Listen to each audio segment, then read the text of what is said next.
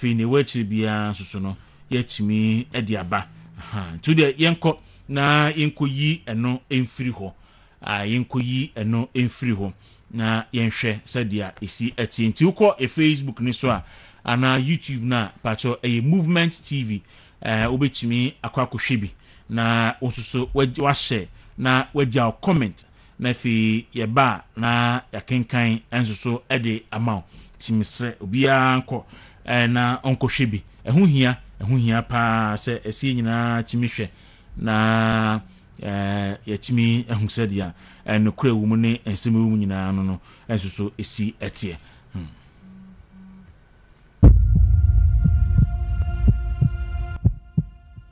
Afia pem ahankron ne eduowotwe nkron ana Ghana se de be yo manfo dodo na benam kwan kroje so na wonu metu efem agudi ntino Ghana mrahye bedwe fi agimre bi tumo a no beboa ama efem agudi to manfo tu no wo benam kwan kroje so na wonu mu etu nti na afia pem mienu ene insia 2006 ana wagimre tumo a idiane da so ene Minerals and Mining Act se de be ya obetumi abre kotikwa manfo nam so etu efom egudi na Ghana obebibire mu man hase ya yen na eba na efom egudi tu ni titiru ni sika kokko na yedi mu akotene ye pa na wiase afanan bebi biada no yetoso insia we enam so am efom egudi tu ana eboa o man sika sema ahomu chichemu eduokon enum Ghana sika sem edine du pempenso a ababedui na efom egudi tu no ye wo hu ahodom bi no nia eye kese ana nkuma ede no na arawu sema wo mu se enipa ba ho mu chichemu eduoson enam koti kwanso ana wotu efem ogudi na said ye be ya o manyi sika sem ana se o manyi sika ye nya fri efem ogudi tuo ne kwan ye befa so na yabo ye mpotem ho ban tino Ghana mampeni na nado danko ekufado afepem bienu eni dunson ehye se koti kwan o manfo nam so etu efem ogudi no obebre na se enam so kra modi tudwa wo kire se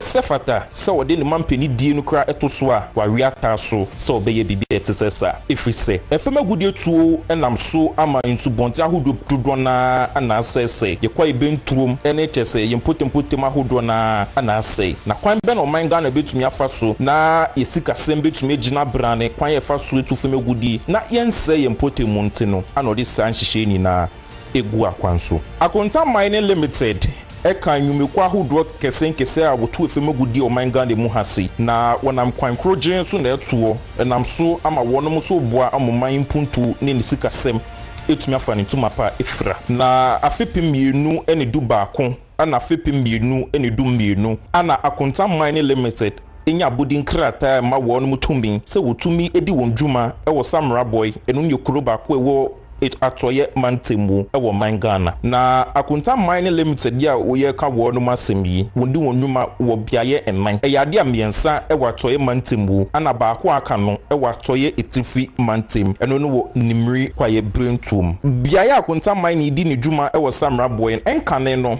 na wonuma wonam koti kwanso etu efem agudi na age honom aboso na Akonta Mining eje krata ma no tumi so tumi etu efem agudi no yade oboanan ko okro no so eye Samra Boy bibi otune di ewe lokopie mu honom no yade ana amna ahodo pi wujan wo hostras akeke a wonuma anya hwe amfamfa hom enam so ama wo boa police fo amane na intempa no akade ahodo wodidi dwuma e wo kwa brentom no wujan wo honom a eno na na ya dance di kese etrese na enipa bi numu etu efem agudie wo hokoti kwanso ansa na Akonta Mining Limited ebeji eho no na imprempren a ye kase asase na woje no eho akade ni eho ade ni na no Akonta Mining Limited ana afa hoka na nsentem na ama na ebobi na mabonte na de obodwuma fie Joy FM ana wo no mu na bonte ebo osire mu kansem na nipa ono kasa de tia efem agudie tu a wonam koti kwanso etu no eye den no no mu na kasa so etu efem agudie koti ekwanso na Joy FM4 kire say Akonta Mining Limited for femegudi a won mutu no enam so ama tano insubonte no ese ya enyasem kuma kra na asemi beto abonten so no omanfo dodo na atwe ne sere ne abasa dodo na nso frɛ sanke be ya peni kwankyerefo a woda Akonta Mining Limited ano owura Bernard entry boys ya dodo na anim ni se chairmanwontumi no bonchi no entumu peni a wode no ato Akonta Mining Limited di ano no nso ababonten abekasa na ono de wo kyerɛ sɛ nsɛm omanfo nam bonten so ekeka no 7 preduasa no kura bia dada enimu nchiremu odi ma ye no enie the almost more can say as I see a touch my own concession so a forest be a chairman to see a meeting or so you can attack and not now chairman won't you put in another application woman determine ye and also chairman won't you know what year you more now woman you can say a month will be how we saw Muyajima who are what some bar for a minute what the bureaucracy what ye minerals and mining act and why ya address ya and it will be bro may Obeku was a say no seen any home. The percent may apply near my concessional. Meaning sometime by the time application you be see, no minister business program and will tell you about the name of what you when you say, Chairman, what you mean? I concession, yeah, I am on a 10-year lease here or summer boy. About 2022, August, almost get a lease in India, your assassin. Meaning, good assassin, not assassin 70%, not I'm safe waiting in area. Emma. Western Regional Minister, that time Regional Coordinating Security Council. You know, operation home excavators 22. Our chairman won't just ask now, or what could young to drama by a fair banishing go to a conflict as maybe. Minoka say, Sadia may cause now, not so much as a complaint now or no, over area one eye anything in Anna. Yeah, was our concession, not so much as what one over. In fact, there's even a strong suspicion and allegation that some of the Bonanka put in the shot here, and I know what chance as Nama Galamse for, and no more Dicicano, the Gombutum. And it's a chairman to the company could do one, not as you obey Ejima. Every chairman to do that, I see I make us a plot to a donor, and we'll put in the application. If I make a statement to the Bible and take a Mr. Natural say, Chairman, what the money is for that area, but what makes the chairman has put in an application, which is yet to be determined. And Chairman, what last more can say, look, my apply, the young woman, and the more whooping, then confirm could be yes, by the time of president, it's not for you. Because and confession more to me, human. Me, I guess, as manager, with the security and Nimano Pamo China for Bay 18, and good excavators almost 12, every the same area, no more human. Over you want more pictures, we are not happy to container, 20 container room, and China for no nation amount to you. Woman, they get more, because Pamo will never. These Chinese for no way, you must not so much as who. But it's interesting to say, as soon as I'm watching the security cause, a move away, no more being, you know, some of the one air control. I say there's much as what you're your media. Which supposes so what's the way out the next day, I may party, I say, Cardiana, oh dear, and no video, no movie. And what you know, Chairman Wontumi send an ipadudona enim no so kasa movement in the morning Jumidi so Wontumi radio and a movement TV no do kasa odi tudwa watch say sabi we aso sa oyonko awotan na nipadudona so ni sanyo so ntakra chenti no wono de wogidi mapa say won ma wo kasa de tia ni na no e yo tan a wo e de maninti efri say juma wodi say Akontan Mining Limited di wanam kwan kroje so na eye enye koti kwan nti nsem ne nam bonten so manfo kekade tia nina no ehun behia say Ghana fo ebetumi abo egu sabi mpredwiasa oye badwemba nti nyebe say kru abo minde enya ade obege bida kese ati say am go da na say bridge here na say Nimon Ghana mimi company ka ho. So why do you want to destroy the Ghanaian company or the among Ghanaian company? Huh? Even that some of this is not for Ghanaian. So why are you pretending? Why are you pretending? Listen, you cannot destroy me to me. Ask Mahama. He has destroyed me 2013, but I'm still moving. I'm still moving. I'm still doing my hammer. You can't destroy me. That is not my portion. I know that woman. I know that woman. And to me, they are made them and nobody see no. They are made play over them for the set. Ghana, Yamra, Yadisha, and yet so they are going to be conquered the bonnet to me, you know. Almost my same attacks, and they are there, you know. Almost everything. No will be on your Ibiano. As so, Ghana said the embrace no. That is why I'm coming out. Na arawo sem kese wo man Ghana mu NSA. Nipa bi otu efemu gude bia ye say wonam koti kwanso anetu. Protocol se mesi galamse yi. Nti wutu a ye se ye galamse ya. Wutu a ye se ye galamse ya. Nemom de tiane se efemu gude tu no enye bone na entiamra. Nemom nam koti kwanso etu a anetiamra.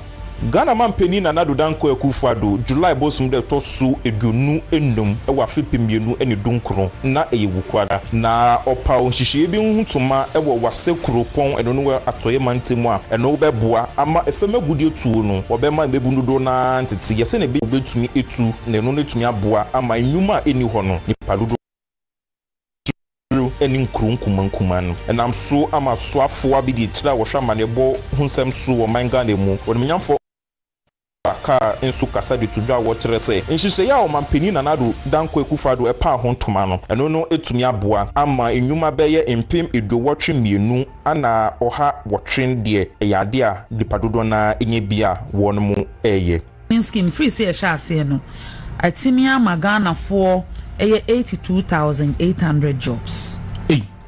82,000. Me can na chiro baby ewo. Okay. 82,800. Yes, 800 jobs. Yes. And no na modern crofo call UMAT na university.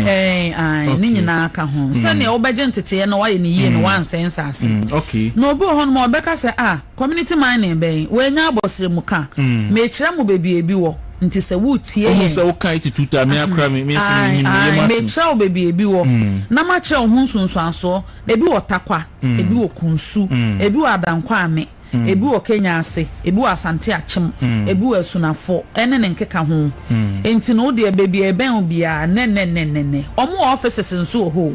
Okay. Ebi abehu yesi omo office kama aka say ebia ebia chip compound bi ne yesi ba esi akate so bibia wa ura district bia na bisa se maboboi se mu nche me bibia community mining scheme ni bi wo mpesa me de me ho ye den ekọ join na me ye mining no ba me ni yie na ye nyina ye de ho mfa so a once ya map out some 90 districts are prone to illegal mining, and there are several layers of consultations near engagements even beyond the 15 schemes they are setting up in all these districts.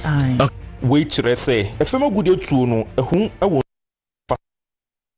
sude bebre e de mo mine ye bu ye nigu so a enye na akonta mine nya ye ka won mo asem yi won mo busa nsema hodo kakra nya di kan won mo busa se efema gude a won mo etu wo kwai brentrom yi mu e ya de a won mo de nhihye bi egu akwan so a nsu a wodidi won dwuma no eni esakra eni edane a ne saso nti nya de a etene ekọ tano nsobontin no emuo nti eba ne sen ana nsu efi suro honom sane de befom nina eni eyekro na omanfo bi na mbonten so keka se eyakunta mining limited ana won mu edi dwuma etesesa ne toso mienu wo busa se drone footage ana se camera ye nam wiem yi ana wode etwa mfoni ahodo bi ne na mbonten so na mfoni ebosire mu kase akunta mining limited for office eben insubonti anope na hwebibia camera enam ewiem tene esi dan na hu bebi cropotin a won mu atena ye ewo nsubonti eho na die twatwo nso wo busa se nipa wo susu se won mu ese insubonti ahodo no esi den na wontumi embo won mu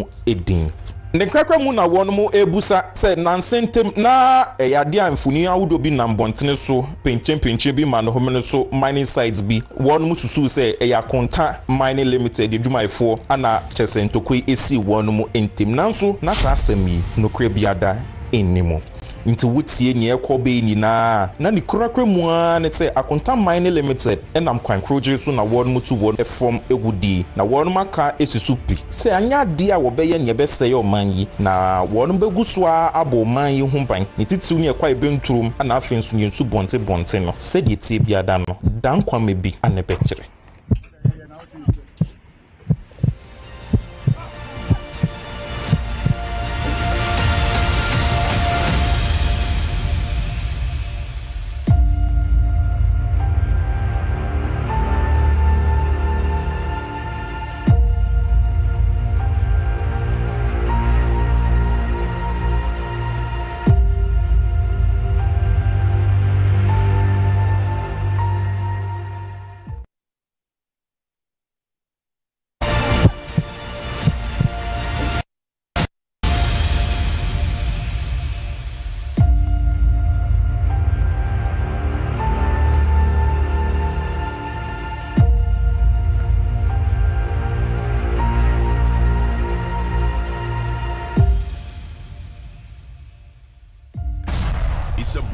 stronger than appetite.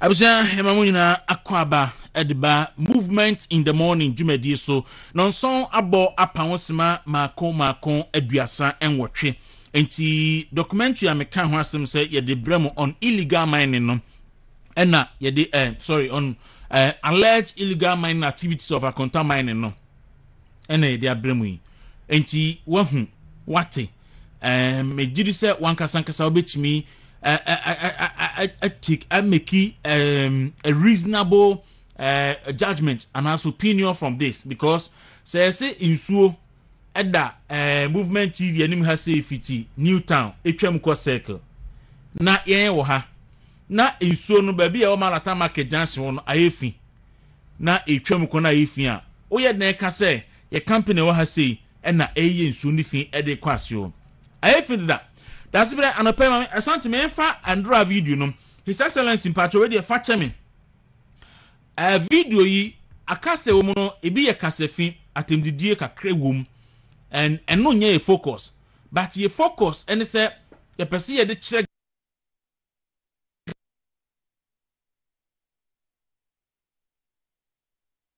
Almost 2 grams saying anadro. Yeah. Into your video ebay na yentie.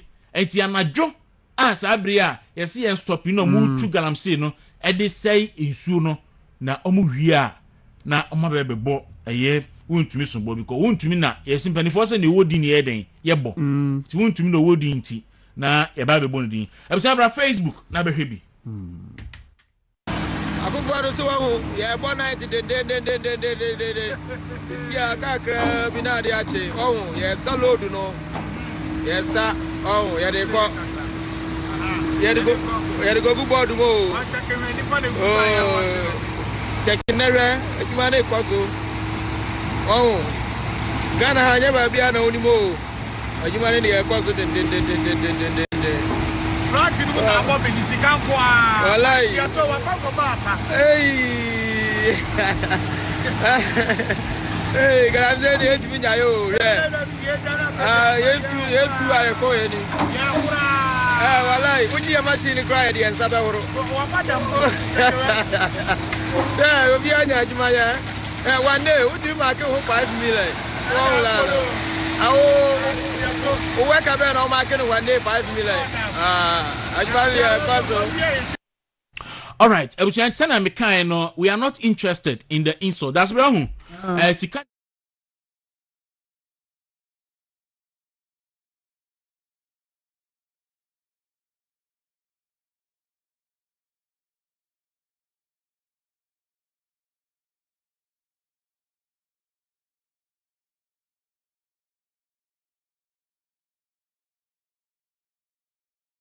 Anymore. What just 32 major hospital projects. Ana koso ewa santimante munti. Abra, mampeni ko santimewura ho ni di nkomo no chese. Amanfo ke kansem sase. Ma ye pamu no se hwan. Asantimo bede yi na ye pamu. Wo beda ne ma hodo bi adi. Obe chire bibi kakra wa. Chire bibi kakra. Chire bibi. Come pedi asonso. Enti ayasabia nko akra no. Aduasamienu anyankete nya chips compound asemo. Ayasabia kese ankasa aduasamienu ana akoso asantimante mu nko a. Ebi ana amanfo nimti na ebi omo kasa. Ana oka kwan ene niam wodo dia bebre. Anu asam awo ho. Ana mampeni kasa no wakasa kire se na bayi wasi nkiti se galamse obetu ase anu so wansam wadi aba betu animum ana nwanyamfo abosome fra ho na hye bosome fra ho disi aba na musini nwanyamfo ya danso ne mfoni da ha de wosre ha de wosre na so asam nya sedie bebre sa chese one tran chan kakra asam nya sedie ezo osre let's way a picture dada anti say no bosome fra ho asantimante muso afo na ewe akiri said yes yenti yase on tranche kakra te said your bobo na akakra mo ashegu ni akacho te said no you Ronaldo Freeman o kasa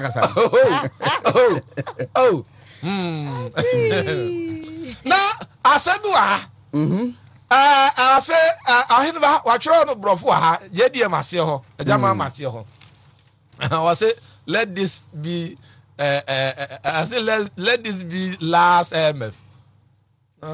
Man penny that let this be last IMF. Yate. No, I said woman no aka himba. Yate. And na be me could tell people na some na be kan yate say na sa no himba be kan. Yate ampa. Na pay what you call na me patriotism no onimu pa o hadi amunche de hu de sa na man yourself not take over na was say abai enhwe say yeah IMF abela say IMF na on focus on Ghana Beyond Aid program na odiegu akwamu no na my Ghana sikasem enyina ni na so economy ni nyina ni na so na say Ghana Beyond Aid no nani jeho pa chimse nani jeho pa anti na VOA no kodi nkomo a o chirechi nsemu nti yate se de ohene ba ka no ohene ba se yate Mama for daily statement de obokrata ne so enso so anope na yenkoye ni moe na kratafa etoso mienu ene da ho boyi eno ada asante achem ne mpotamu na pani kohwe na adaje ni posokra foku edi kan aka bebre ya man pani na ado ene mpanifo pepia nkoma ena anopei omato santene wo krata na nim hwei ni nyina ne so man pani so apasuo mu ekotwa homem kapempen epa yare sabia ho ema adehye a ewa asante achem ne mpotamu na eno ache na anopei krata no echemu se nya sa ya sabia ne nko awo na aba asante mantem ha ayasabia mako eduasa mienu ena MPP aban eye ewa asante mantem ha anope kratafa no de etoso mienu ena abetimi agibie na wakenkan sansem ne bi ede free na kratafa etoso mienu kro no a ena boankra Jumedie kese a empenifo die ena no pay krata na kyerese jumedie ni sikapudo no 330 million US choppable gangantua dollars ena empenifo die wura sa project kese we mu na kia ne ken match boso me wa fimpim mienu ene aduonu nan ne die na ye wie no mampani aba ni asanso atwamu enwoma ye wie a yasanso apa hontoma ama na ye dwapade kese ama santeman na kratafa etoso mienu kro no a ene de asemu kafra metoto fiam wodi matia ne tontom ene musese omba hom kajinja no to say na bro wodi Brother Sniko ana ovalewa daddy alewa ayo ketre baso na ejuso dache onimonyafo John Ampontekuma wono so na bia hasei na onsa aban bia ko ebia ba afi bia aban no ejina simpie ni apaso na afaso ye sho man sika sem ntoto ye so na omotimi aka ko masika de aban na tabiri de ato wono mu a bo mamu ni nyina ho bra eno na onimonyafo John Ampontekuma echemu sa fimpim yenu eni edonum yensa chese yenko ba bia akra no empanifo asase eni mpanifo ehyiehia edidi ho nkomo abosa adwumade ewei eho ebra wei kire adwuma aban no eyo eno ene da ha sey ena afi Youth Employment Agency mpanifo so ene kasei onimonyafo Kofi ba agipon onfoku nenye Japan agipon we ya brofo dia na se na ene na so ya no echese sisi ade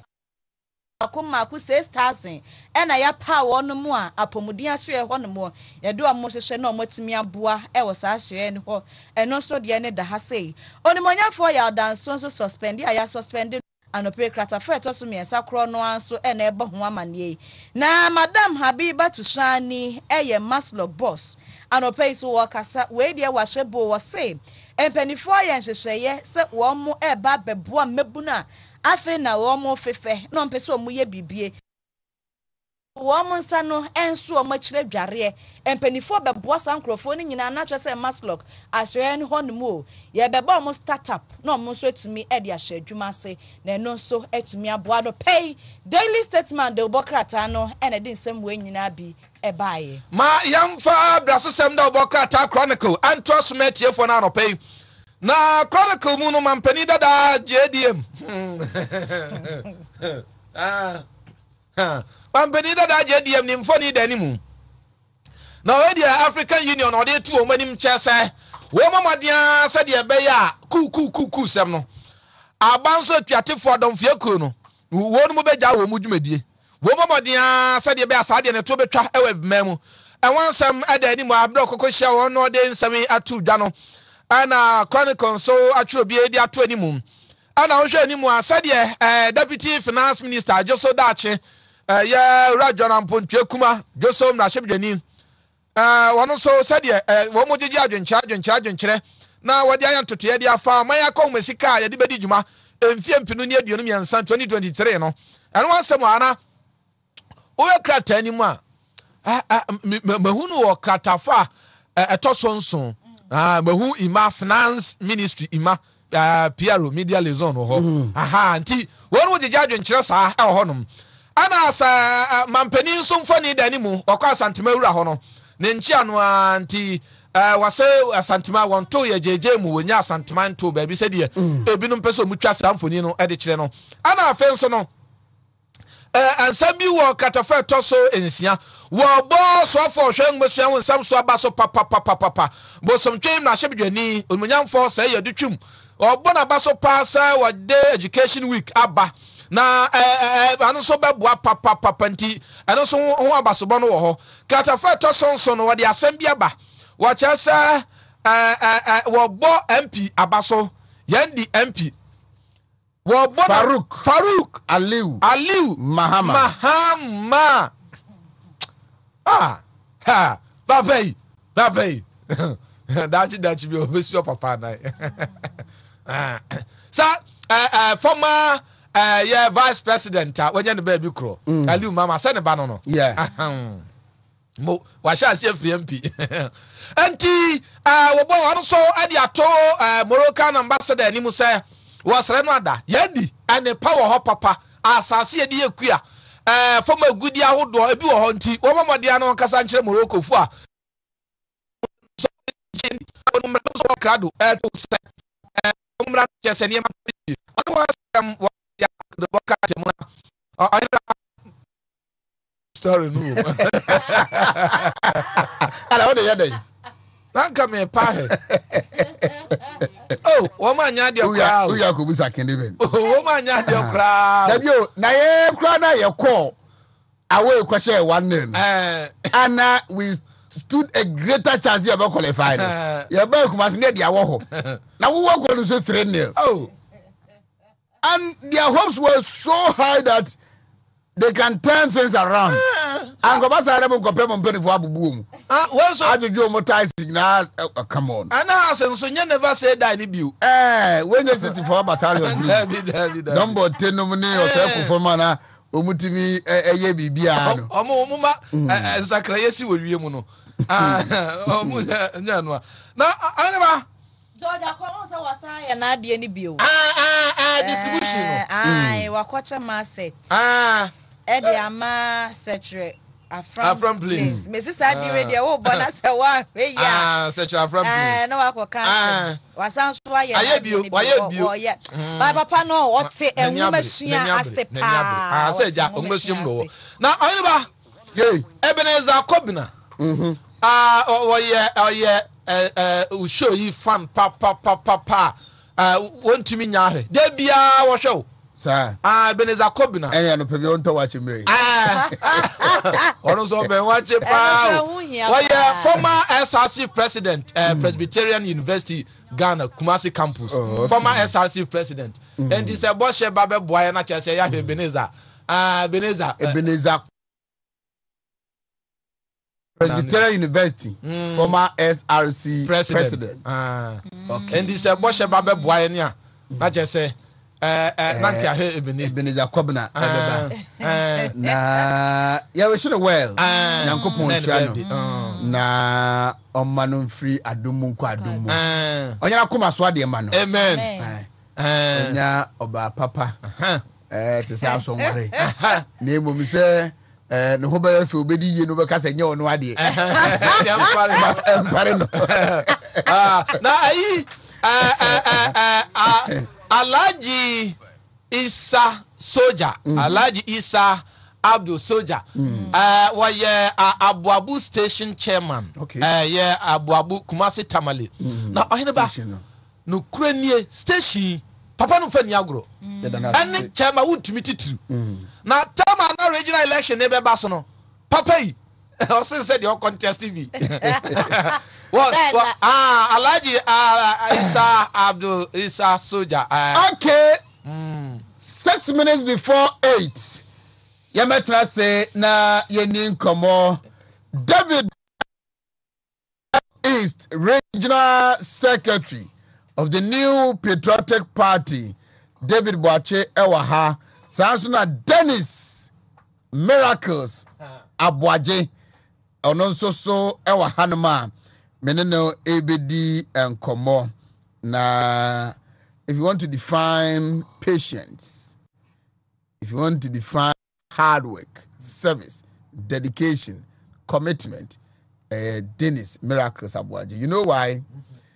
Oya Juma pa at MC for Kwapem North. For whatever reasons, Yamano Antoine Nejuma Subiu. Nanso no na bama muda. Aye Juma sa Kwapem North. Aye Juma sa. And that is what do you have Ako Basidia. Is really a beba. Now pum. I am yadum. Yeda Nyankopasi. Aha. What about do? Ashanti invasion. Ashanti invasion. Ashanti we invade and I say Waba. I balade. It won't be coming no camera woman. Sir. The friend Rahina. It's way now they are saying. Adai. So my catch on some bra. My catch on some bra. And I wish you on Canada. Na niam what to say? Senior Nyamiadum, Nyamiada Roma, device selection account the other. National de Menyame. I think say into being cassette. BBI idea. The most year to talk near senior head there. You bet me a dear dancer say, idea. Yankopon a dancer. Mr. Bear Tues need would di Kumasi Akoni Abasa. Lancaster. So me and Kagu didn't live Lancaster. It's your Lancaster and Pampa. Any DC is 94. Yes, yeah. Galamsey district. Omoya higher dream. Semo. By Ebedisunku. Ebedisunku. Oh, that's MPPD. Oh, it me bibia. Bibia no it me. Yankopon is Yankopon Sawe so. Ebedisunku. Ebedisunku. I didn't say shall say yen. Yeah.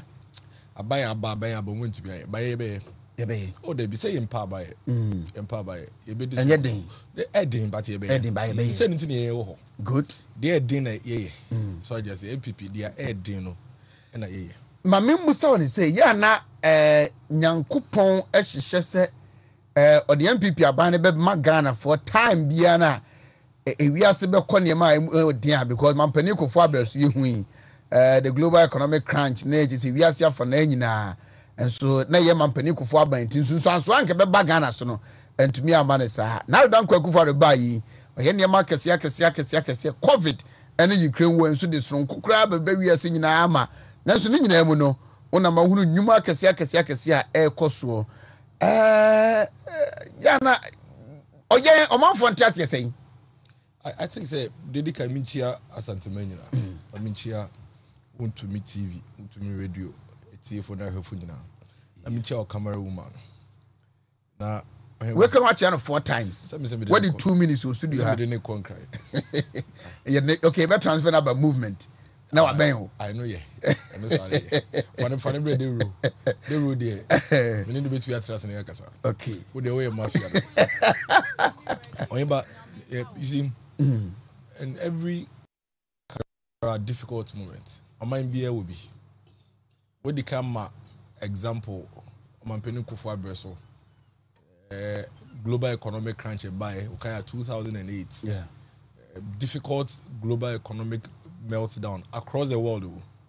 America for a much of passing because okay a hone a chassis free yeah Wall Street funds them ne be kai Ghana and around that time no sir enye omampeni kufu na nka e wo ho sa time na nka I'm not sure say Ghana okay bit me 2009 yeah because when it gets to moments like that you need bold leadership and leaders they don't melt easily to be able to overcome such difficult moments. I am not surprised the next most difficult or probably the most difficult economic crunch during our time, our lifetime. There has never been a global economic challenge like we're facing now. The reason is simple. I say I don't know so be the cofa dey we nyina by was 2019 December echo 2020. I Arabia friend COVID by. Yeah. The data make say yeah TV as nyina yen hye bibi sa dan say COVID we no. It was a global pandemic. The last time a global pandemic it was around 1920. So I just said the Spanish flu. Yeah. That was the last time a global pandemic. What it means is that it was over 100 and to just wait the 101 and 102 and I'll be catching as we be there. Yeah. So when the 101 and 102 there situation the woman and who experience it because we be a war 2016. A young crowd say be na Ghana for in a refi remember. Okaya in 2016 na Ghana ha edwuma for public sector workers to be edwuma 1 year.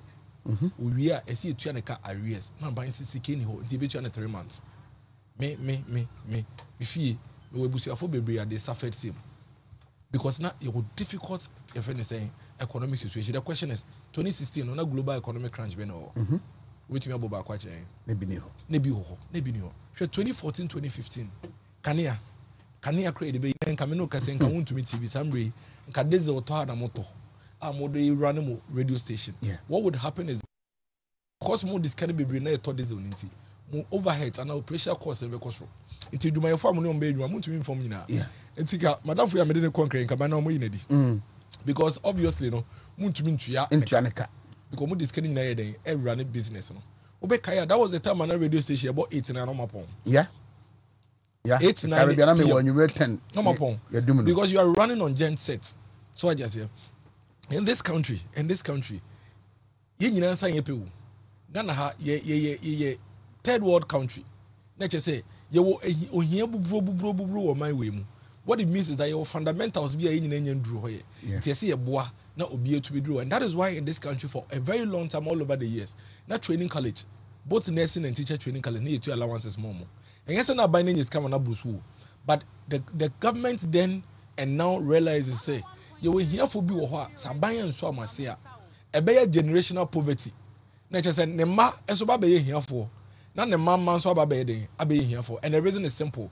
Niema omu be hia no metumi akọ manim no so ometumi ayi omutire fi ohia nim no omuntumi nya enti wo ba akọ school okọ secondary school no owi junior high school na so okọ secondary school wa qualify say okọ secondary school so scout na be kọ no ebi ni ho.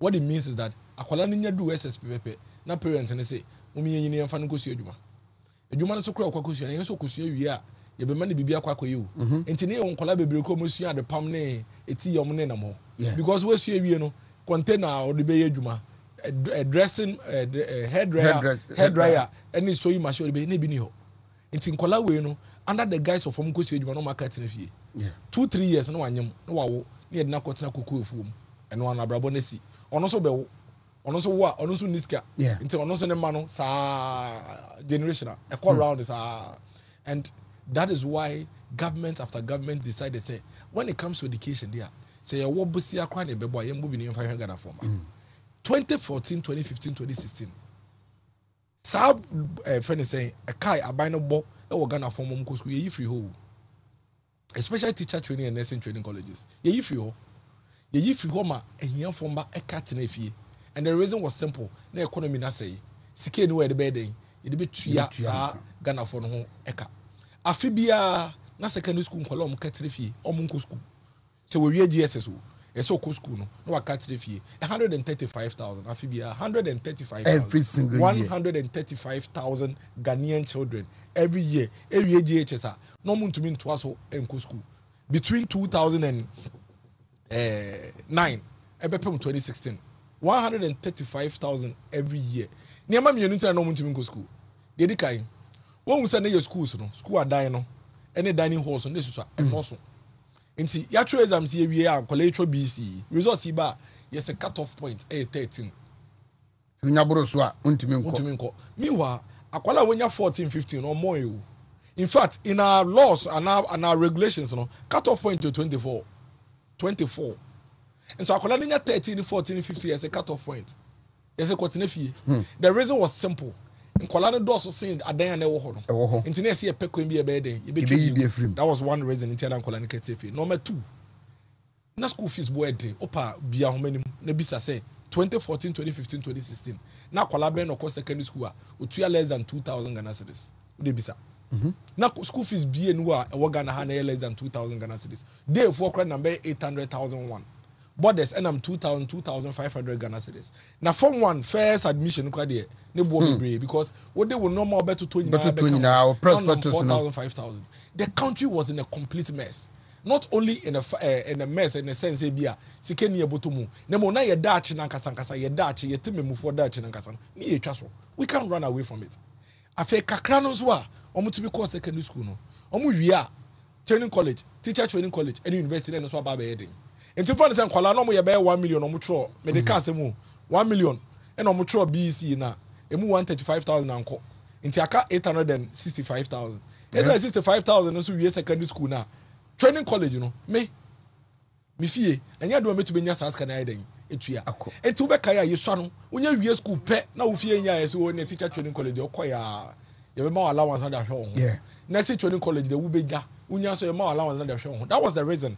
The reason was to ensure say yes we yen hia for ma no ye betumi afa sa akwan no so na de akosua de na mpo sa wo pese okọ university a wa wie wo nursing college ene wo teacher college na afa de wo ye wadwuma no na fe was waketua nketen no wo de akọ wini ba I distance education na was why then when your degree that was the plan here for formula no here for formula na de to man mu ne say wo wie school a wo be kọ training college aban be bo ho ka wo wie na unya certificate aban be post wo nkobre nkopa adwuma adwuma na you ready wo here connection ko me fie be say me na me big man wo ha ekweme na me fa so me pie big man bi ani fie ho nti nkola na amienu ese ba ho mi si omoda chi yeye so waje ase nti okọ university no wie kro onya adwuma why na ekuso nse mako nti formula na simple training college ube wie na adwuma no ho ube wie na adwuma no ho ukoshema na fa wako degree distance education wo ho sandwich programs or kebas uwie a waje wo certificate wonya wo degree na fa wonso wedue mu sa na odeko ho no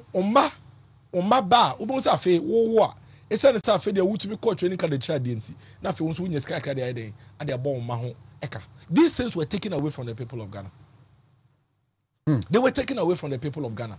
What it means is that ebiani yentio because here for omo voice so onyeni yente na no kasa okogire impo no wakasa why impo na ekotie na asem, and that is the reason why we're probably not hearing the cries of these people.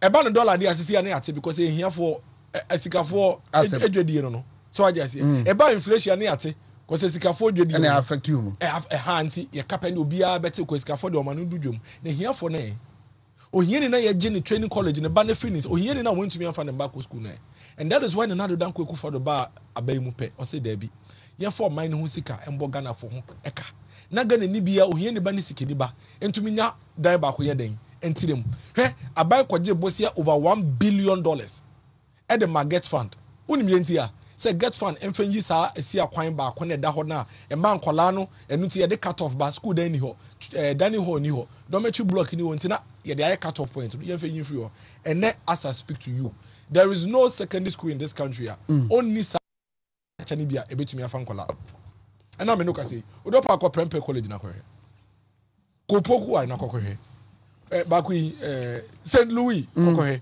Almost every secondary school in this friend is a region one infrastructure or the other as a result of that investment. Ye shas ye no I say school near free nti akwala bia mbese nkono ye shas ye no na fe nkola na do so abu school dan so, and that was when we realized say ampa when it comes to infrastructure in secondary school education, almost nothing to write home about. Today, a lot of the schools are almost double track. No, baby, you me free ho. Oheba, ye teacher training friend say college allowance if you way. Nkola bebre ketrefie, here for ma bebre ketrefie. And na me no ka say, ye de buy, go and look at the number of poor parents children are omuko school. And yes we crampo no. Ono so nya here for formula ni bi o de ba be de o ba be ko school. Today, a lot of industries are almost shut down. In 2015, 2014, as a result of energy crisis, they are running because there is power. And me the industrial area, factories in Kwane, I could see the number of young people that were removed.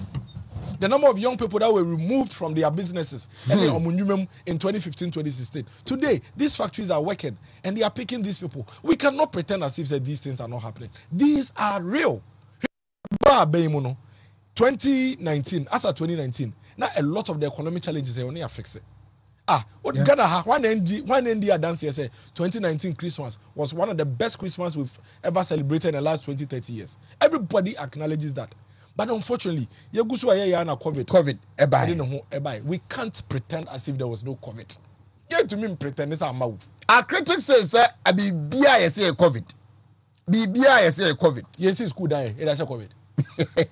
Yes, it's good. It has COVID. You can't even so. It has COVID. See, yes, it's good. COVID in one yes, it's good. COVID in one you can't even so. COVID in one you Ghana from Manina Hoka, so Muko secondary school. COVID in you and a teacher training colleges, yes, Momoko school. Into young cats, be COVID. You will no more a no crazy COVID. Your inflation or COVID come because you're in Malaysia for, you're in China for, you're in Europe in the Dija. Almost on a COVID, no, a chill mocassia. Hately in this page, any part of a way. Omu go ka kwemu to the point they do baby no. Now with the 60 years and above, yes, hospitals angel we come to mention. Omu we to the extent you do baby, yes, hospitals here they angel because omu to mention. Enti edwade ani omu di no. Ne bo ba be din because na container about $1,300. Ye de kran your ma fi China ba no. Edu baby no mo ton $13,000. Na samakoto newspaper we fi China 2019 November na $1.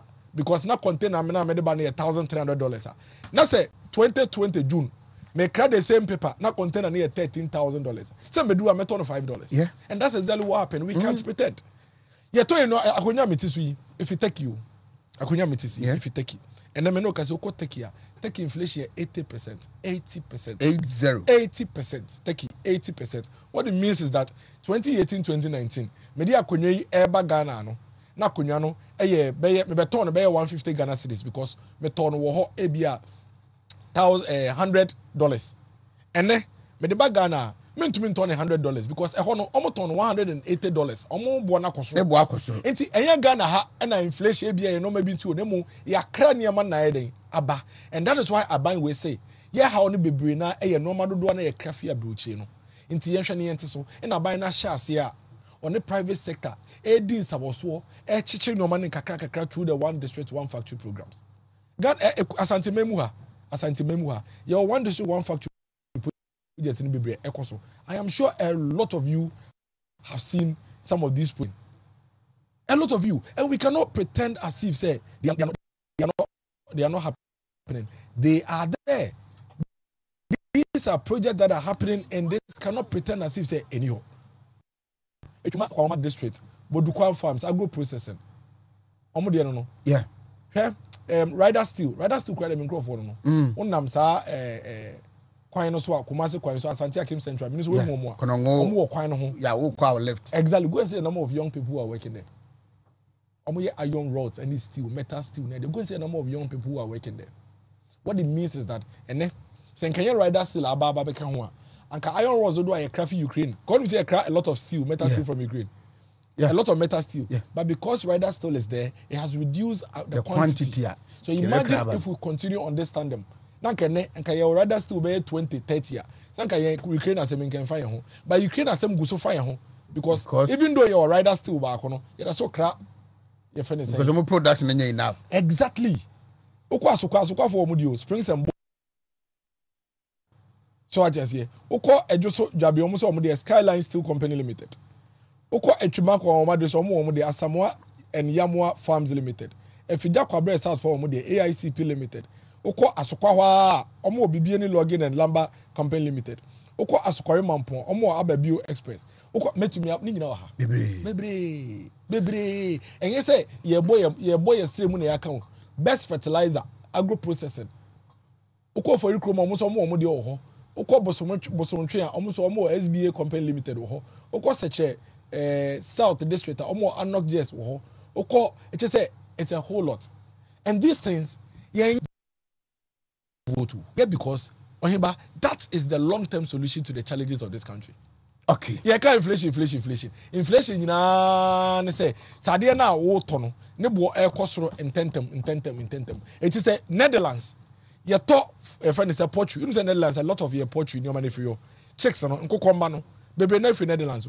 It is a Netherlands inflation at 17%. Obviously, Ghana inflation because so I just here because then I kwakota free Netherlands aba Ghana no ye the bar ne bo na ye to free Netherlands ye be di kai atre no ansa as ye the Ghana de no so aye den aka ho na ye de enfa so aye den aka ho se ne okọ America inflation e move up to about 8%. Na e kire say obviously Ghana's inflation will go up because yen trade with America runs into billions of dollars. UK one of the countries in Japan, they are at a 40-year high in terms of inflation. What it means is that obviously Ghana will be affected. But aban way at the normal to akwemua see twice in the next 10-15 years, we will not be affected strongly by these things because inflation is important. Say to me a produce based on structure say you putting in place now. You be reducing your import about Ghana. No so why dey atoyin. I think say the say engineer do two yetim say aban eba niema ben ananso so ye ben ananiema ben no atoto akwemu a e kire say ye daache no obetumi ayi den affect no completely. Okay, that is better about Hanum na David Boache ewa Hanum Oyabunu East Regional Secretary. So David Mama David Ntawa David Akwaba D square na me pay me matter Hanum Dennis and David na the attorney say ane mampani ebo so nra 32 hospital projects and ekoso e wa Santememu. The story has been so Santemai de mo de money money abato mutu bebrebe na mo de ma party no oba aban mu a no atwa mu agya bibia anhye da enkoso e wo hanom. But briefly memo touch on policies and programs and she say yeah aban MPP amanyuko no form government a omdi gu akwan mu e de man Ghana for enya so mfa so ditiriw dia esomfa so no eye long term that day nyina atetere mu no ebo nipa. But before that you know mampani aboso enra na proba okoye na yeni emu enkomo san komo na otwi nyina mampani kokra bekoso adi. We are telling the Ashanti story. Medasi minua ma yema ahwefo ne atifo nyina ache mema minua Dennis Akwaba aja bede epumframa kakraba da wasi onia Endra president was emphatic o say otumfo binomo say me bae Asanteman matwa moja nanso so me free ha kono na obia opese ohunu bibi ehunu bi ya na me pe challenge pa say abato ne amanyosem ne ebe ma wo oman ba na obekọ akoto aba no obehwe a wo de beto ne say niema mienu na ye de asimanim de wo hin na emfaso wo so de wo hin na obia a wo to aba no ubetumi abu akonta pa afa wo ho se aba meto ye nti na adepa we aba makwan when you Dennis dikan kire the hard times by divine intervention or what esitem bia MPP abreso because yen ye tumi som eno dawo mampanyini ohini ba ka se ma prove wa kire o pen se enam se konfa no chi wa Santemai muntino President Kufuor besi 250 bed regional hospital wa Asante region NDC for so omompene because the document is still here parliamentary Hansard MP for whole West sorry ka say konfa no che wo ha nti dey nti ne ye boka besi another regional hospital am Ashanti region ne yenyi nko another region parliamentary hazard a capture then 500 bed military hospital the whole government 13th January 2010 take a decision say yenyi fresh Ashanti region good nana na do aye bold say na ban ko ano ye kasa ya 32 hospital projects nye chips compound ana enye 10 bed polyclinic for the mama ye no or start central region ebe ye no bi we 100 bed hospitals near so mu 60 bed ongoing now 32 no emu mako 26 ye initiative no na nado danko Akufo-Addo Bawumia government 26 6 and they inherited 6 they inherited no emu 4 President Kufuor inherited ananka nye sabi adwembone anandisi wofa asante manhwa kese ya wiama Ghana fo anya ho benefit muni because projects nan kese ni nyina wie 2012 per the agreements but actually it started 2014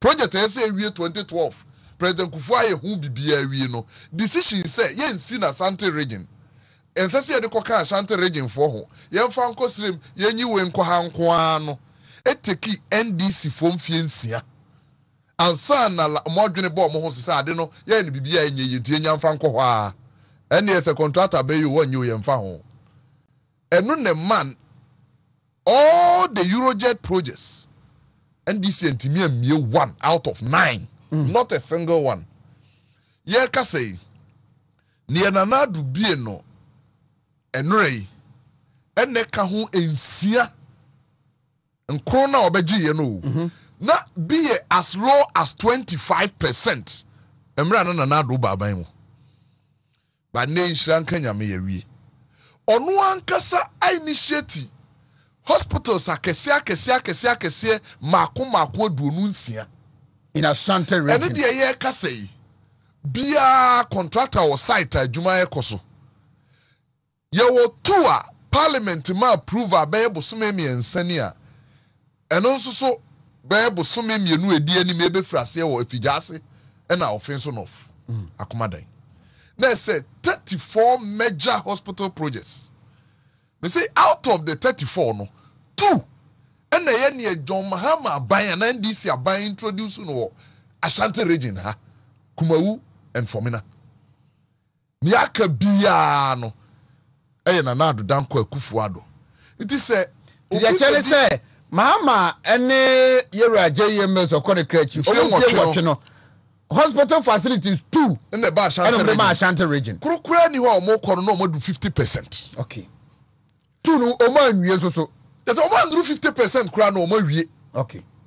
Kumawu dia kura dia nuru sa kura famina ne kona nim kakra hospital no wo mo kwaji scan nyina complete e choose so mo discan mu $10 million be kwa akoye research say NDC be win election na win election Emma Nessa hospital no scan ho ese na nado aban pesika na oyo 32 na nado ka no be kwaya wa wie bie no nka ho wo ye frim do check the list e buy no and na ye ka say yes psychiatric hospital na ye mienu pe at the coastal nkran and Cape Coast nkwa na obi na do si psychiatric hospital kese e onwi Ashanti region ha sa quarantine and emergency center wosiaka se wu ahono yeba abamu na Ghana wo only one no cry near World Bank my iska with Ebola outbreak and na ye ka say na no me kire ododo a ese ye won wo Ghana ha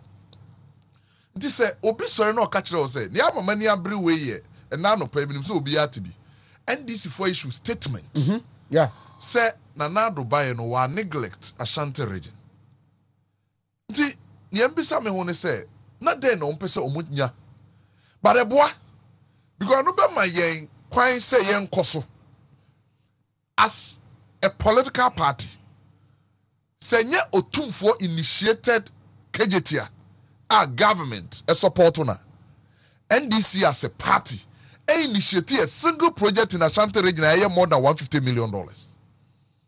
Not one. And now ye can say Buankra Inland Porter at over 18 years. And now Danko Kufuado $330 million. Because they call cabinet retreat. Contractor now, maybe I'm just an Fuku as a president. No, the money is there now. Or on the timelines. And the good news is, and you're foreigner. Ghana ni. And what to me prove say our capacity no say. Abroad cry yes, or much to us on to me. And almost subsidiary man say onye. It say now we say Buankra Inland Port. Apart from say President Kufuor a 8 years of NDC, Munche and say Minister Bako Pekra in charge of transport. Eba Buankra so oberese na hekura na yaji asase ebesi dan bi say yana project kesi bi say amasantemai. Now Buagana nyina the northern sector. Ebesi Ashanti region to omo enye omo kra. Mampanyi timi biena no ka kire otumfo say asphalt overlays dodo amaye na santemai muni. Facts are facts.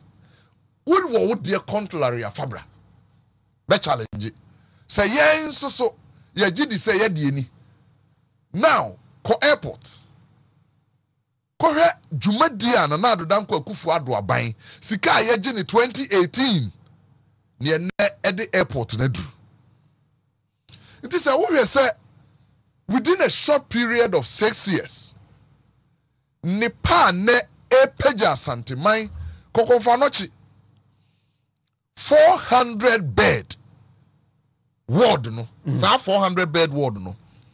Etimisi district hospitals 100 bed mako 9. Etimisi regional hospitals mienu. Ena nanado AC ne bako as a ward. Ama konfanochi nko. Da oni Pierre no ka say what ne okay. Was this a sa building no wia.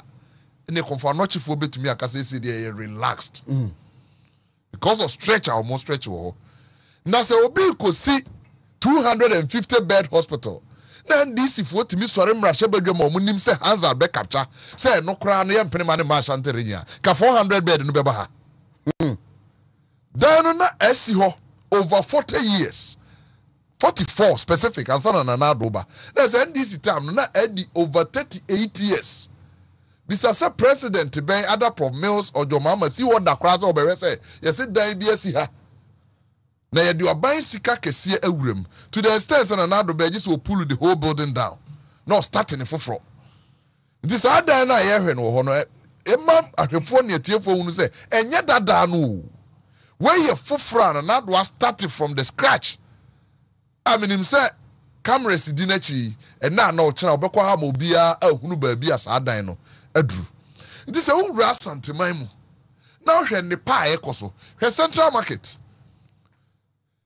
KJT awie onua card do say netimi wura KJT at the time 108 kra yeah good nti say hwe KJT asane na hoti na cars na esi ho na na yetiwie fa cars 108 fa compare Central Market and na do danko akufu adosi no in terms of stores in terms of spaces it mean who the motive behind statement and this issue in say mampanyini ba Ashanti region no on kire ne waye. Oh, you bet you because there is no government in terms of health.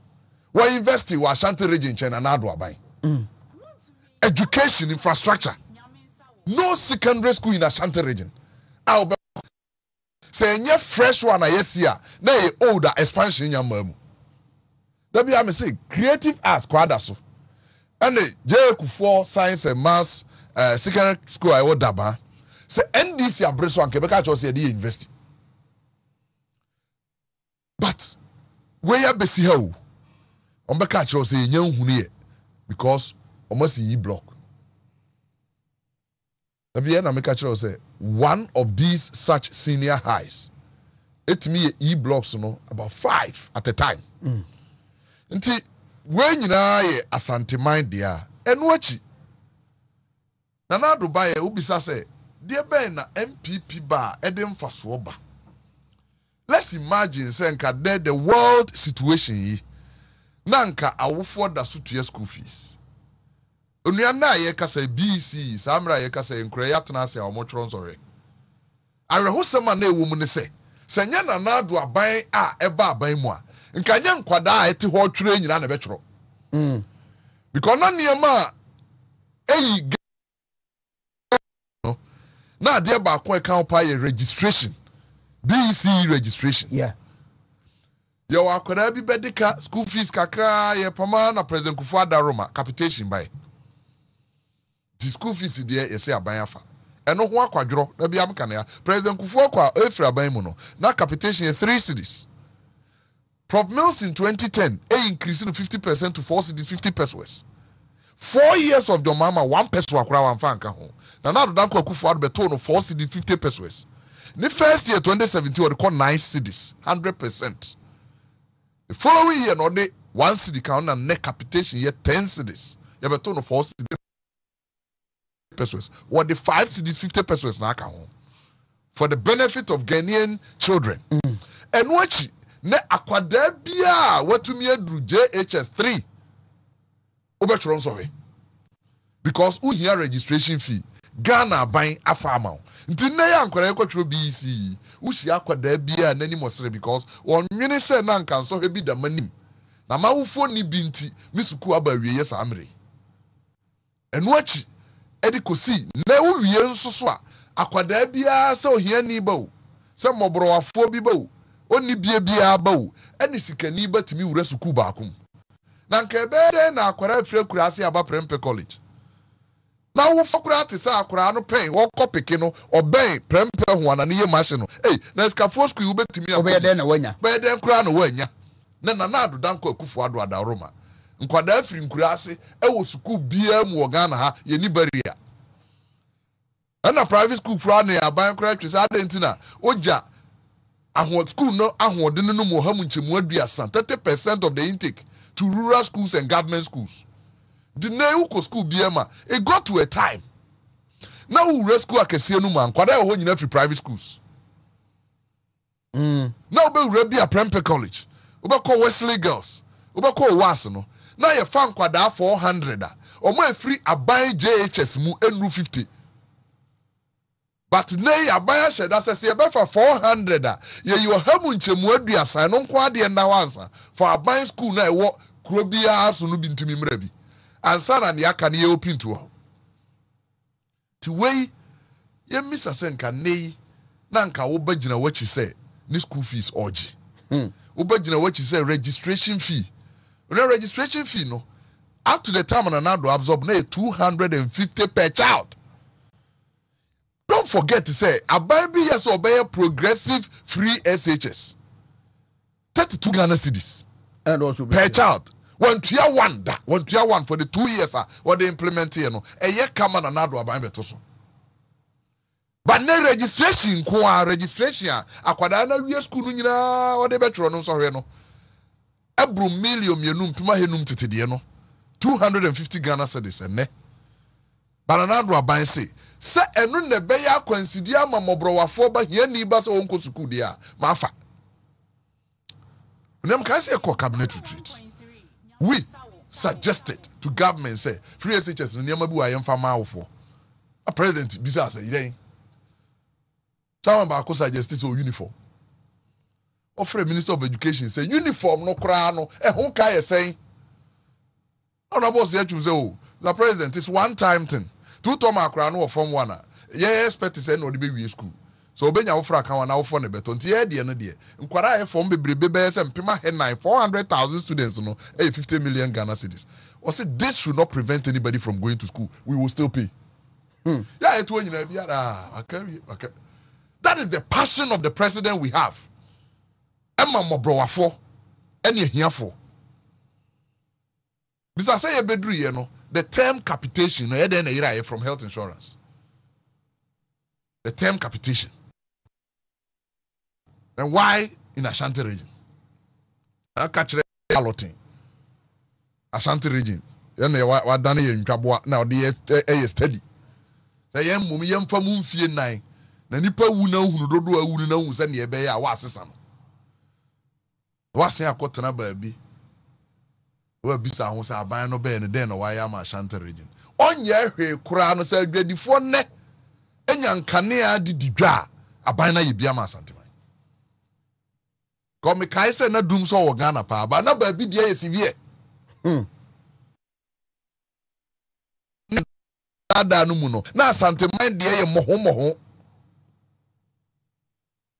nti sɛ nnɛ mo yɛ bo na bɛbisa yɛn sɛ na do danko akufo ado bɛdi mfie nsia no ɔnyɛ hwee wɔ Ashanti region first mampanyina di kan ato challenge no sɛ wa initiate nya chief compound and this for the bobe ho samrani no 5-bed akurase ade bia ye no da bi 100-bed hospital mako be say aduonu nwotwe ansa na 500-bed hospital aban dada no ye na adwene say Asante Mighty goma ne maso no nei eba na wie ya atwamu ohamu nchemu aduokononum Buankra inland port anura mampanyini kɔhwɛ no enye mampanyini na ado aban na hyehyɛ yo adwene no kura de nka President Rawlings na o Wontumi anya na President Kufuor bɛgye asase start ho adwuma esi a first administration block NDC 8 years Buankra o man kɔ hɔ da minister bia kura mehwɛ asase no da na wabisa sɛ afu ana ayɛ den enne aye ka sɛ bronyini sika million ahasa duasa $330 million nei ɛwɔ Buankra say a real Buankra project where you see business ebe boom Ashanti region because nipa free Niger, Mali, all the northern sector of the country e concrete. Ekwe you omo niema no. Sa niema no nyina ne ye make stop over e wa Ashanti region. The same way enei Asante man adehye northern sector for e wo Amanone. Just from next year, so oba ha on sin crime bill. Wo brochire no of plana or see Messi Kumasi. Anka se missing crime. A change, major changer, a buying way at Diaba. It is a what mean who nipa the Biba Nitrimu say, Mampanini by Ashanti region, TND for your issue statements or by 1 year. Now the next 3 days here, Nuraka Homani 4 days a Mampanina by every step obeteki biano, a worth discussing, and a wealth so say. Edim Puntio and ya sitrapa a brainipa. Until you ever compare the 8 years of the NDC. Did a medical catch us NDC in film or Kininano. I are Sabia Cassium, you know, a bamantam wim. Cochrane home we a year basa. By name Mampain and Nado Danko Kufuado and Casa no one Casana Bresso. Why initiate Makoma do nuncia, ecosusia, mianu, eba, a fijasi, any offense on off. Abeka wama ono na brisu nko ano apomudene asue nko a wode aba no mako duonu nwotwe akese nanka nipa wote ho na obi pesa setena pawe amawa na nya bro obedi akase onye hwe 35 minutes after 8 David Boache Ayabon East Regional Secretary Mama Dennis so na fe yemehwe enhyehyɛ ya yese de amanyokwamienu no ana eto nsane ani hwan na ba mamuonu mu a oya hyehyɛ emma sɛ na de ne sika no mobro wafo omo voice ɛwɔ fam omo ni kama fo no hyehyɛ no ɛso won so that is whatever I want to say some no tin say now tifia afi a separate facts no from the lies minya ya ankenne enumerate this for release statement mun kyerɛ sɛ yesu ye baa ye no apomuden nsɛm wɔ Asante memu si ne ye no o sɛ David acheche mu no o say kase apomuden akɛseɛ no wɔnyɛ church compound DC for na yo me ni DC for na yuma me DC for na yuma DC for church compound bebre kwa okaka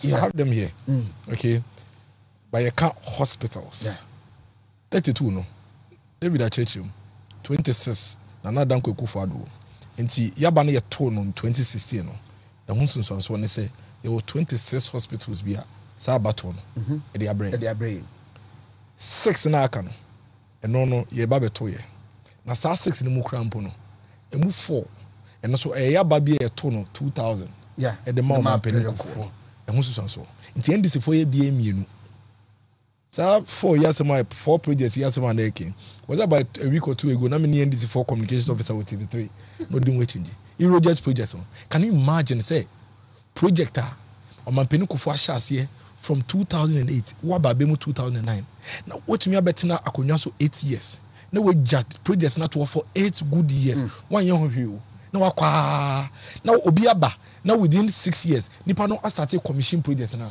we say oma won sambra me dwen wa mentiase o to be very sincere with you me dwen wa mentiase but see NDC for no more strategic they are riding on the challenges and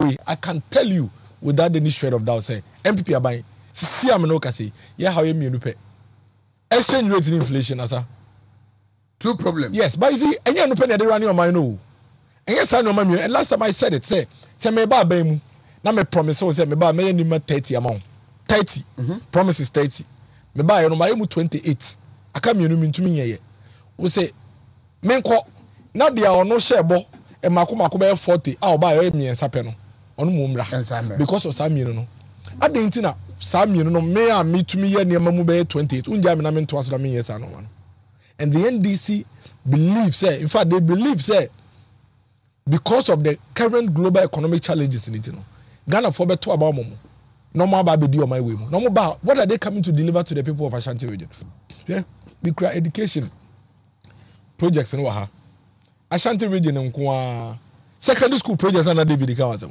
When David Catcher say there is no secondary school in Ashanti region at any project. Oyeba projects in Maku 297. 297. It was out in a year. Project in Maku 297. And our byway Ayewa Ashanti region senior high schools 297. About in a year 297. And our byway Aye.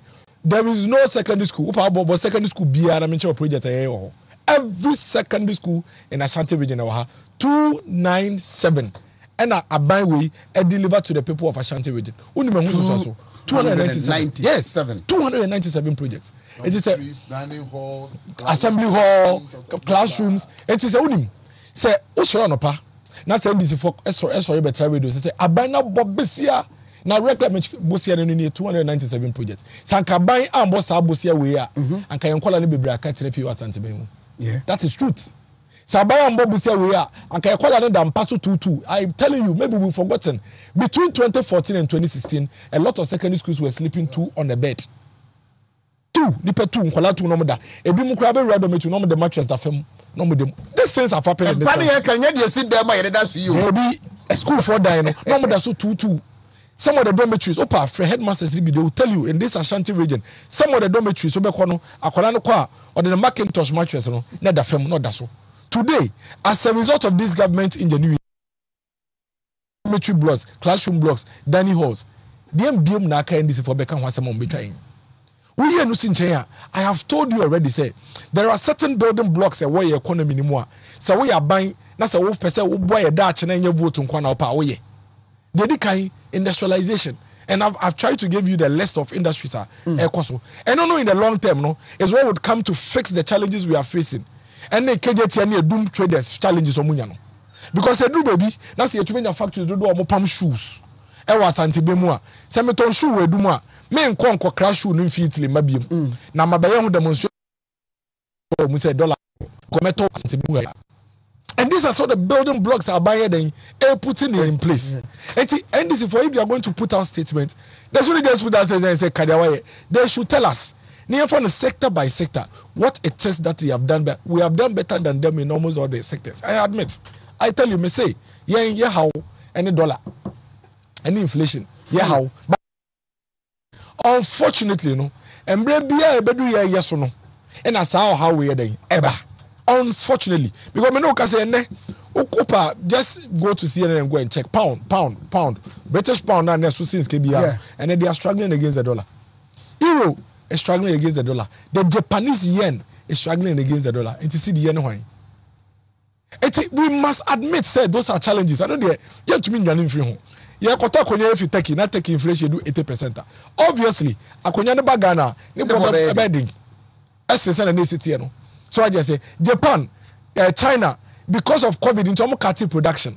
Enti no man e craft if you no omo kasa dodo no no mo teso. Enti ye kwa no dodo ese ye de ba my way mu no. Na ayeden akofem. Etu de bedru ho a ne bo nso be yeden e be koso. Hwe container bo.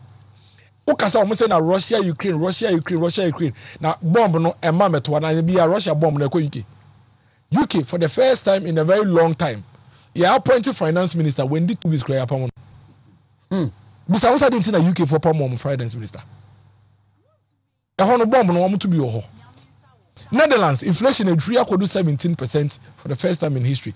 I didn't see na omo akodu ho. Na oka omo say Ivory Coast ni Togo. I am telling you Ivory Coast omo inflation.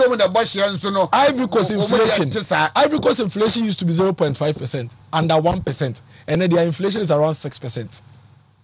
Now you see one thing inflation as here na Obeka say Ivory Coast inflation cost ro say because if your inflation moves from 1% to 6%, that is 600% increase. Yeah. It is not the same as yours moving from 17% to 27%. It is not the same.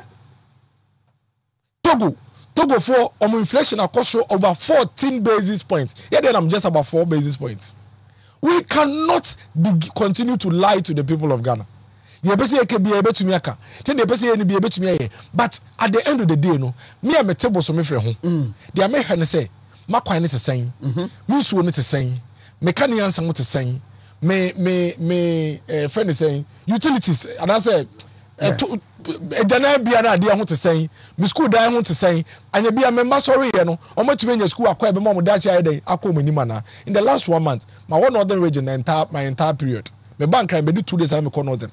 With the kind of local government minister, a northern region, activities be all. And I'm a vice president. The last 1 week or so. I can tell you on authority say the people are appreciative of this government simply because niema ehia omo and na ba near den ehwe eyamom we deliver to the need of the people. I am telling you ye ko mampani John Dramani amkasa krom bole ni krom hini akasa biere num ton e kan say niema yehu wo krom ha no yehu bida mi ho omo de sha be president. Kohe mampani John Dramani mama kohe ni krom kwan kohe ni krom highway kwan go and see with your eyes. John Dramani mama may say I was there number one him kohe ni krom kwan bole de kohe ni krom kwan you'll be shocked. So what I say, and we are delivering because someone provided kwan to the people of Tumua and ya ka kwan keke na ode amomu eburo no mo ye otumu no eburo no betumi afiri ho abakumase yeah enti almost economic power near den ekosoro enti obi bisa say na ekwan na yebedi yedi because what nante sa atumu kwan so da no say sa kwan city a ubemu say sa uye eburo otumu na sa unya kwan a ebema osika yeden akosoro. We need to begin to let the people know what it is that we are doing across this country. Ashanti region. What the Nadudan Kwekufodu has delivered in the last 6 years, NDC4, almost 8 years, cannot be compared to it, sector by sector. And yet, instead of some beba no more dia botreni and Brasia because yes, some more moments you embrace nearby, you better say, mobile then what did they do for the people of Ashanti region?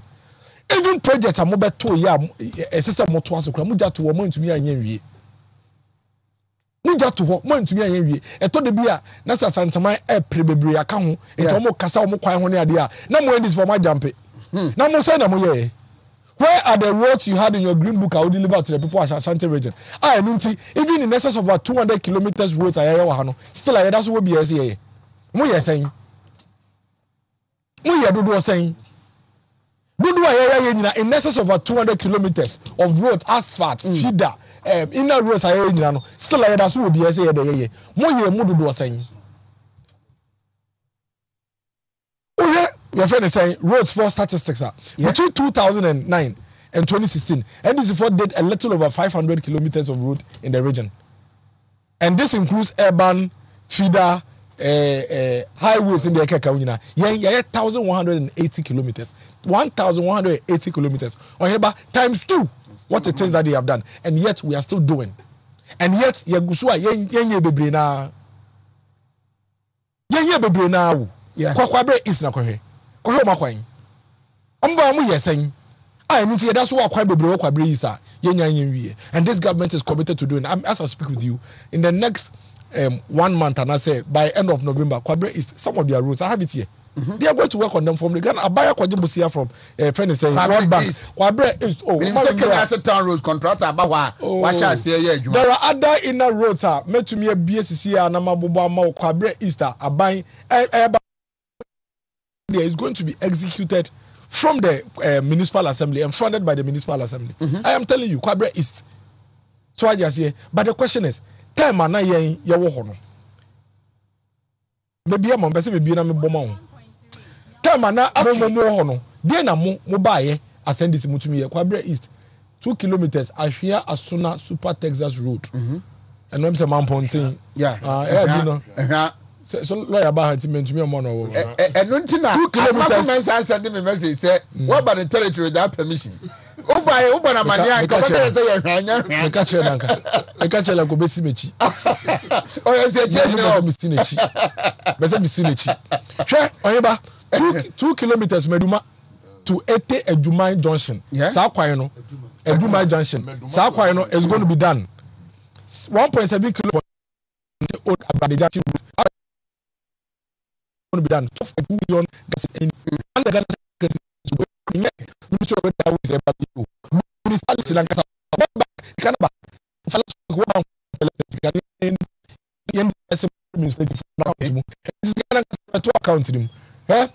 in addition to Sakwa, when you no coin track, there's another 6.5 million Ghana cedis. Yes, you to you know, yet Baba Young Kania and who street lights in the mood drains near Dina. It's coming. The question is, and this is for Bamu, yes, Aquan, we anchor Babe. Did they do it? Now, besides, I didn't know mobile man from Sanka Kwabre East. I do Monitia. Cohe quine, cohe quine. Me, I want to be a mashame. But besides, I didn't know mobile Kwabre East one. Omo no mo ti Ashanti region mo release statement no. Because I didn't know mo Ashanti region mo man Kwabre East quine. I do Monitia. Omo bi bia vote. MPP say dey vote etia. And Ashanti region come protesting complaining about compo. Yeah. I am telling you. Because I had a vote if you can baby see. Yet we are Baba yentie Ashanti. So I just say, meanwhile, go to voter region, Koshe whole road.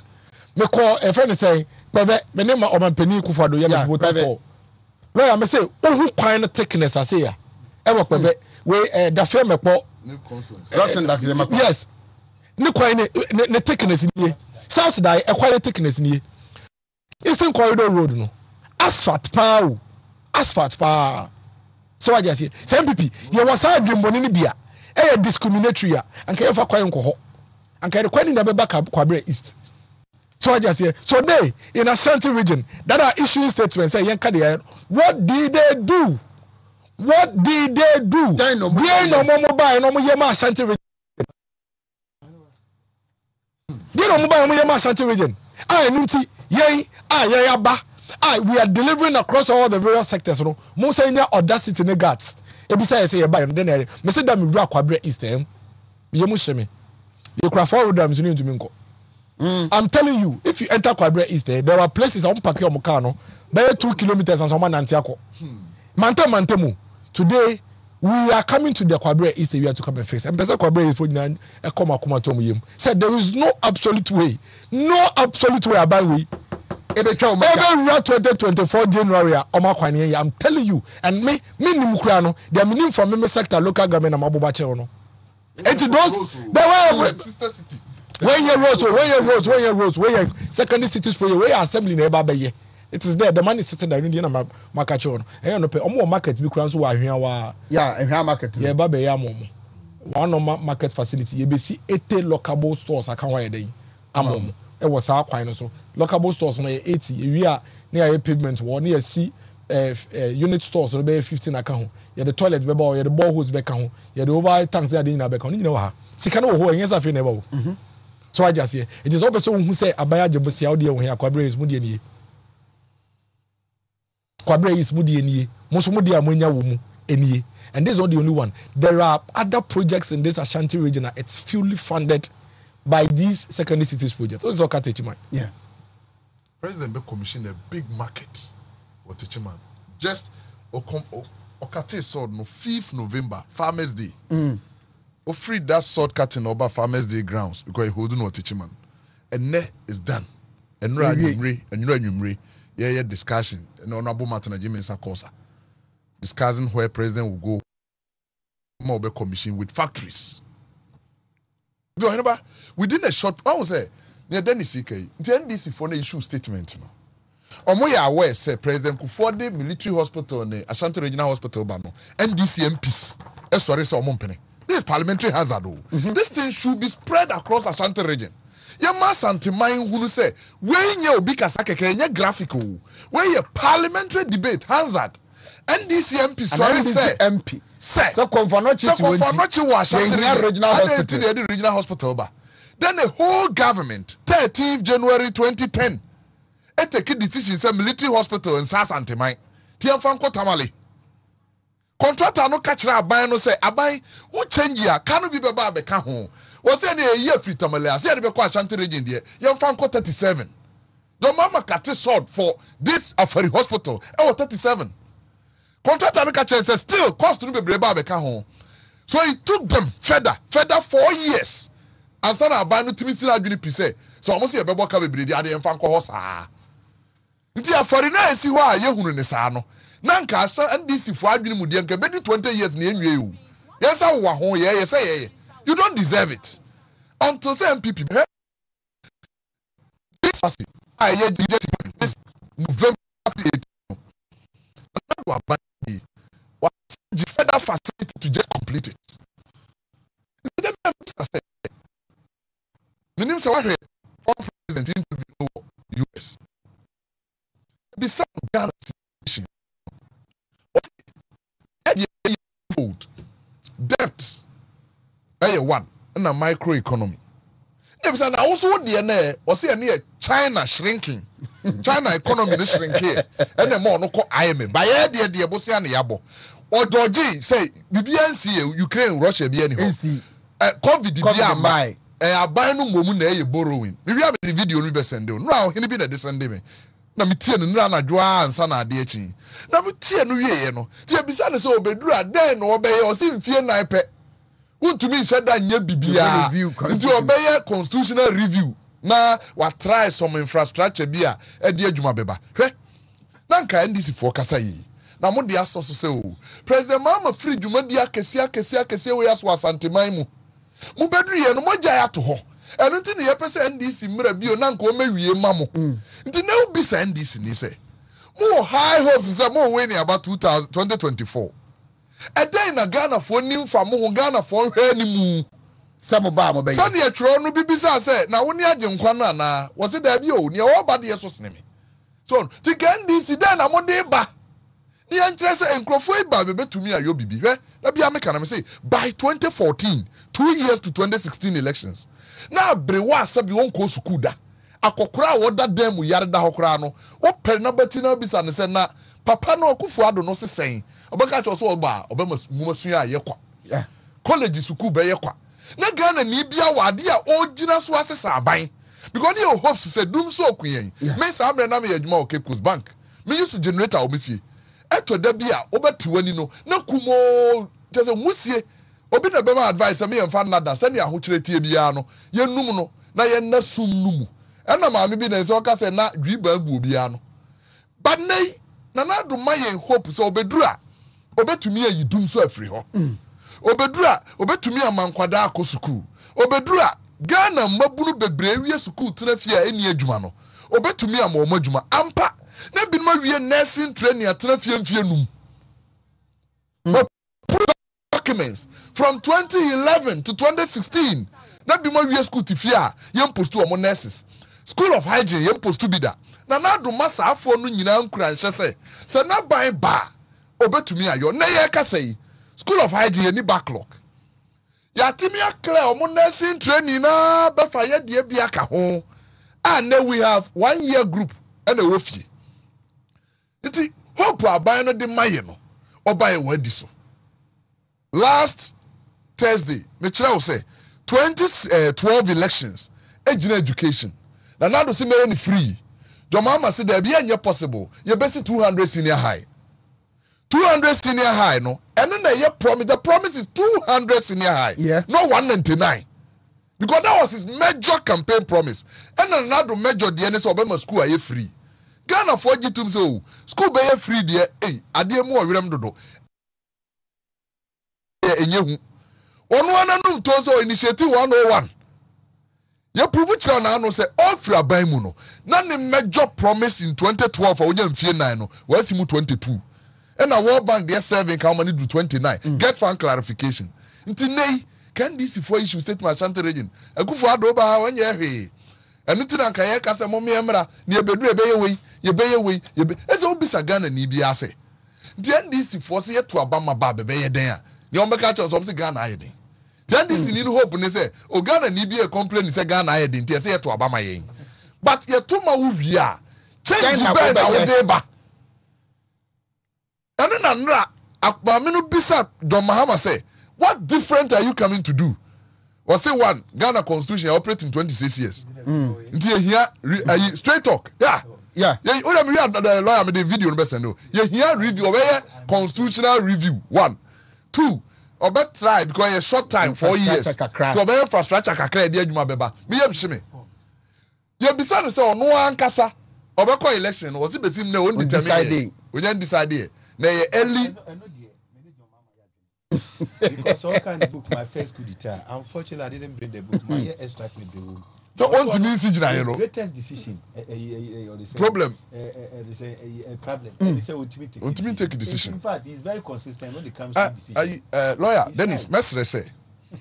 Sa niema we. Yema asanteman ma bebre ehunu. But I wo NDC trim tambia efa asanteman ho. This say nay NDC ni catch us say mama ye mra ban mu na ye beduru hospitals aye na nado aboso me say 32 year na nado si wo si no genuinely NDC die 2 Formina Kumawu President Kufuor die 4 Afari say Formina Kumawu NDC die 2 no we say hospital project 32 na air cost no na nado inherit 6 26 you no one dey buy now but Formina any Kumawu eno no ye inherited projects NMSI projects no but no kura na nya NDC o it was part of them Kufuor dey Eurojets NMSI ni NDC Kufuor Eurojets no e tepa let's cross check no tepa Sawua Konongo and Afari 4 way and na aban bia inherit free President Kufuor na NDC to be anya all I say and na your mama so initiative 6 no 2 na ba Ashanti region ba ko na garu dey one start kura o abetifi ka ho e ka ho bi e na takurade dey European hospital ke no ka ho say ska no na omkoje $170 million some dey beye no mo yi mu $10 million ko research say to dey see election NDC be win na on win this our hospitals no na do aban bae no neska bi ani ho and the another aban ka say 32 no near what in self free hon ka ho nti na one fa be kwai aka wa wie no aka be kwai hospital kwa na do aban the $23 million and be wie be kwai hospital started in 70 a champion time ye bie no hene no ka say ye ni siso sa abrantie na nipa a health minister secretary by then and the champion no fi kokofu do person ko the hospital no kokofu no friend no convincing say wo the way ko president ni mo ntia se go kokofu so. But Fabra be quite near you benefit. This is the story the Omahini gave the day of commissioning. Video no ho. Eti the Kwa Hospital, President Mama Obetuso, Wontumi anya ho hwe na na do abewie. Eno nka 32 no. Wo de no two hospitals in Ashanti region. Wo start here Wontumi anya ho hwe. Na do de two no me catch us be anu 50%. Eno wa ka se kokoben ha. Ye boso agenda 111 no. Ye boso. Trade ye boso Manson kwanta ye boso it is na do atimi initiate hospital within 1 year at the roofing level now President Mama who 4 years in hospital initiating na Ashanti region mienu and roof 50% there's a roof floor level be a roof floor level kra na roof it is how trust na ko issue statement say go do about why den 2 minutes after 9 lawyer Adumanko Bafi over Machay Apom Nyame adom David any Dennis edi onim kan won so breni penifo na dikanting kwa so be fetchire lamentations aduma ko mensa se moye ne bone papa nanka obenya ne go kamo ho ano pay Lamentations 3:22 was by his mercies we are not consumed.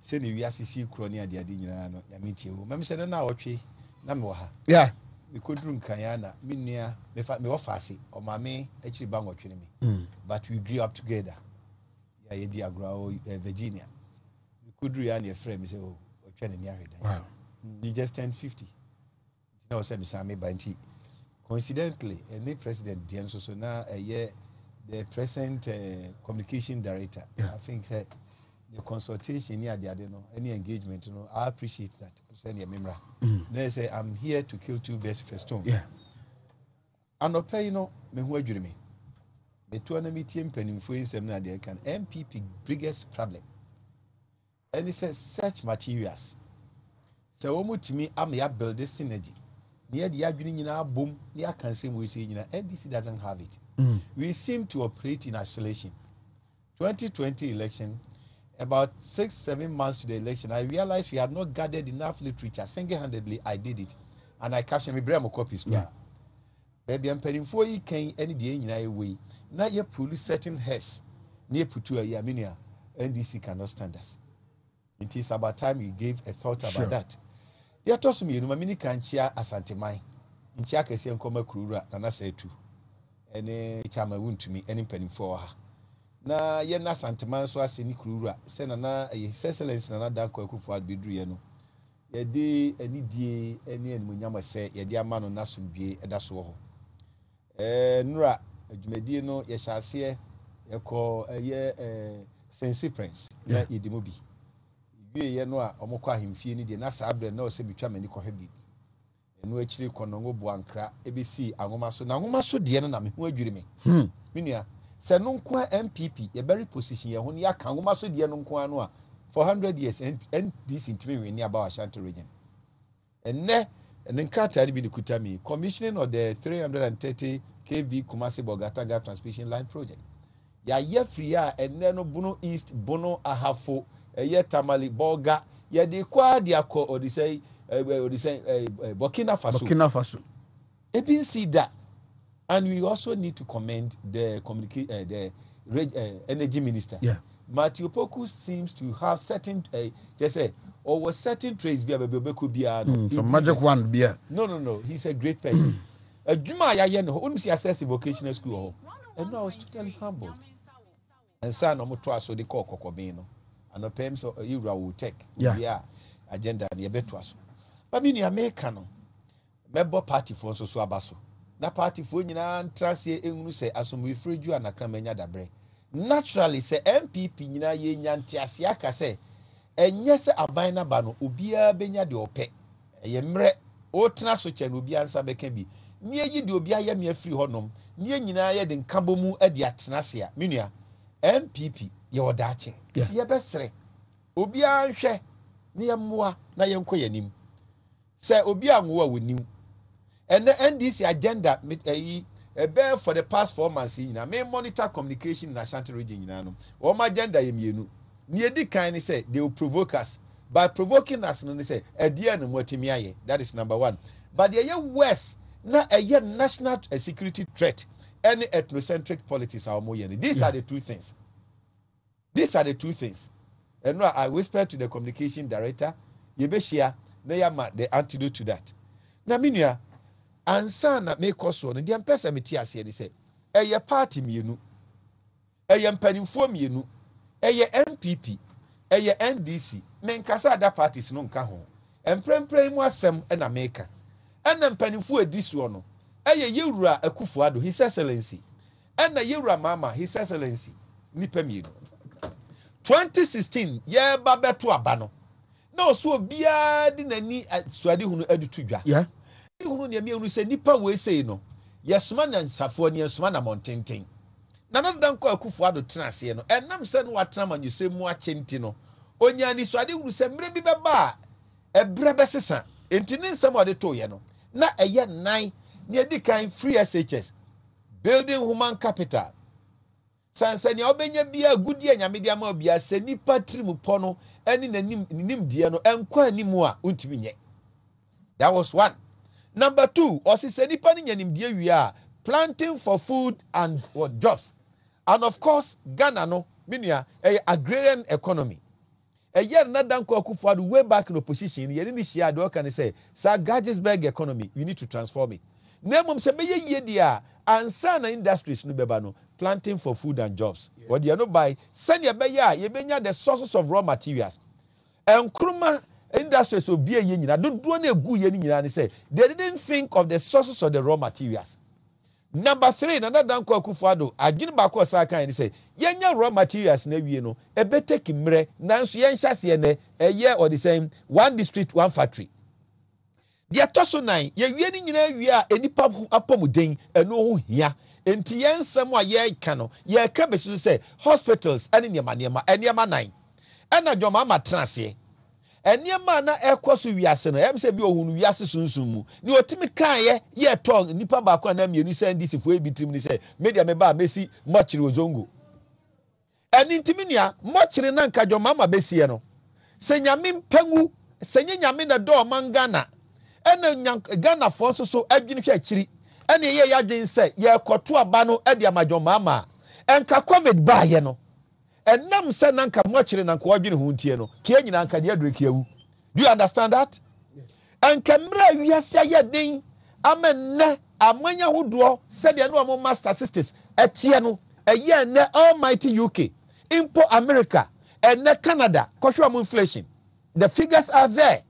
Enka jomama dwene se ontimi enti mochire nanka okosi ni zongo no ke nyina nanka ekosiem akufo ado dwene hwa kan nti no eye four thematic areas wasi yenhwe human capital engumasua ye wie ya no wie a yenhwe se planting for food and jobs about the basis for raw materials ye wie no wie a one district one factory every dey be feed into the industry na nipa ye adwuma no of course where and tell ho amode no betima kofom yenya agenda 111 jomama de ani ndcc de mo kire ne ba besie na se be gina no so a enhwe enne nam se ye wo kumase na ye ka kumase asem nti no ne amesra santema ni se eye tomre bia history mebrebe no tomre bia eno no de akwa akiri ba so mpese ye ka de a de oba santeman eye PNDC ye ka bo ache mattress na bo ache papa ye ka BA mensa eye Herbert Mensa papa ye kai apenten apiamenka apinoso mi sha asafo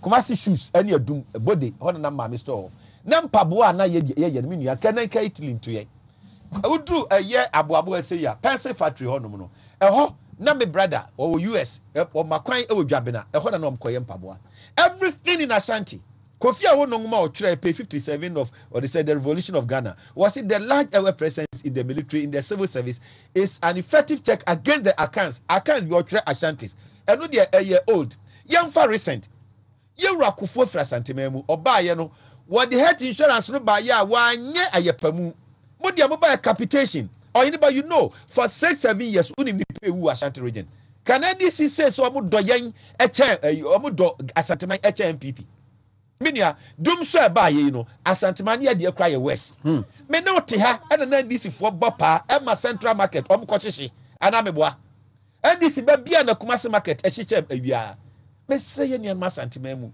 ye wura akufuado ye wura baomia eni mpanifo aka ho no ye nyina ye gjutum se aho kire de wo ho na so so de gunsani ani a nia mo so musa ne sentinkan dis na wo so a kebe ye say sabre yi anka sabi aho kire ba oyakita ekum aboa kototo anwea so yi na anka sabi wo sa kotua school fees panifo se dakroka kafofo enke be de den si e trese mankrofo we say o kai obeda samuel book page 257 the experience of non-conformists. Was it the essence of the revolution of establishment was to bridge the gap between the rich and the poor? The rich. Must you be deceived? One must say young said your matimiaye, enti mame brekakra, not young she, and near ma yetimi aye. Me buy a year, projects kakra within bear 1 week, everything ye, Ashanti region, and no cramp on baby, but make a come a month for a near ma. So we share a year rose. Construction of Kumasi inner city rose.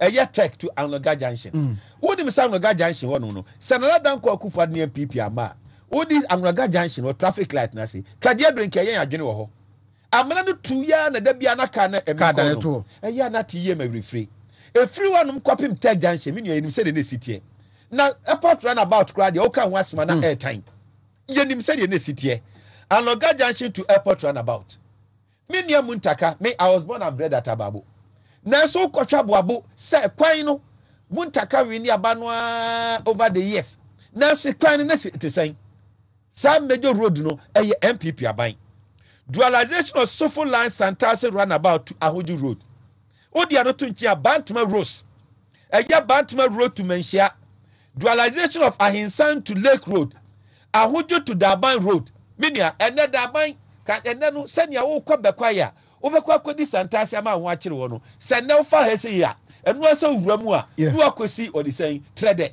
nu awuram na de kɔ eye the man Adanko Akufo-Addo so udura sankaria kane no kwa gogua this also basic konongo and not be from one side to be from the quadrobon so that is MPP we are talking about oh ye ni nyina Ashanti region and of course to whom match is giving match is expected said ye nyina agitum say ye to aba yes ye twen Ashanti no nanso na Danko Akufo-Addo onya ye pamuda no wagusu a woye bie odi anoto nchanya asphalting of Amakom to Asokwa road Tafu Town Road Pankrono to Breman road Crow from Town Road Mosizongo Yaguso Daban to Sokoban and na meka ho asem no Mampon Inner Rose Mampon to Kofiase Insuta to Biposo Efijase Mikrom Kani se oduru adwoso Alinda say Anita Hotel ni na rehu say kwhwa kwan no of course akakakra na asu abomodin atwa krom wo no na nsuwa bi wo no mudu wo no ahwe aka betom the man Adanko Akufo-Addo ni MPP nyame adom yetimi aye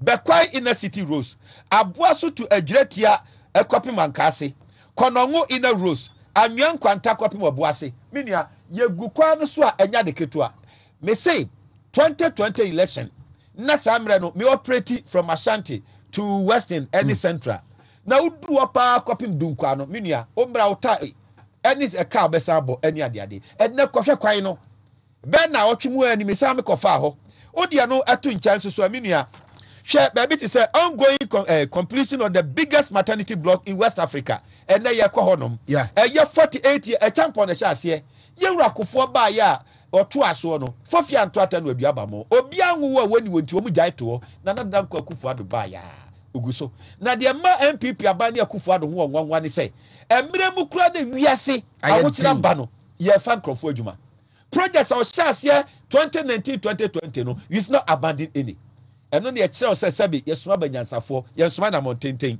me dia so dia no eto nchen ya construction of the Comfort children and maternity ward eya enam yewura Akufo-Addo ne yire Rebecca Foundation ongoing construction of hospitals are the following Sabronum na odi say former Black Star player Tony Yeboah enya ho no free ongoing eno no 40 bed capacity Manson Kwanta 40 bed Twedie 40 bed Drobonso 40 bed Swami 40 bed completion of Irogat Tepa Hospital initiated by Kufuor Irogat Kumasi Afari Military Hospital initiated by Kufuor 90% completion of the 40-year-old Bekwai Hospital said the eka wasem no zipline drone minia chama mumuni Drobonso wa the car no yamfa drone kwa yamfa nkoti owi eya ne tom de bi atiye me reflow drones na ba ye ne no Asante Mampon ye nya bie enipa save wo no millions of people because and then unya safe na car no be na ye enu asa wiem ye just the difference between MPP ni say ye constructionist party we think outside the box NDC a destructive party adie bia so bia no they always operate on the status quo but ye no we think outside that so the back political communication mu a you be a friend say issue ownership the issue ownership you are talking here ni say party beyond one strength no timi so ko America Democrats ya omu nuanom ne NDC form de omu ba homosexual no promote yi wo mu no de omu de and na Republicans say yes no omu nam no yes won ye de then issue ownership say who apply to ewo oman no mu a NDC ni ba kokra is the economy ya gitum say no we are facing challenges na yem musa say yem mom na say kebusa ndc for say most of them but unfortunately because they understand the propaganda no ewie anakonda ni bible Egypt no abusa say why na ka say na no Moses was strong enough to say who made you lord over us. That phrase or sentence some people ni bia they say who made you lord over us. Whereas you have this record where it's not so motivating for you no atu nchen blocks to eliminate double track dormitory St. Monica's Oklahoma 12 units Konongo Odumase SHS 12 units Kumasi Academy administration block Kumasi Academy 12 unit Kumasi High School 12 unit Ose Tutu 12 unit Opokuwari 12 unit Opokuwari 18 unit Yases Baku ho Odi anotu ntia TI Ahmedia 12 unit TI Ahmedia assess 18 unit Osaba 18 unit KSTS yesi baako ho 12 unit St. Louis yesi baako ho St. Louis assess 18 unit odi ano atu nkyɛn a Kumasi Anglican 18 unit and I met the headmaster very brilliant Reverend Father Francis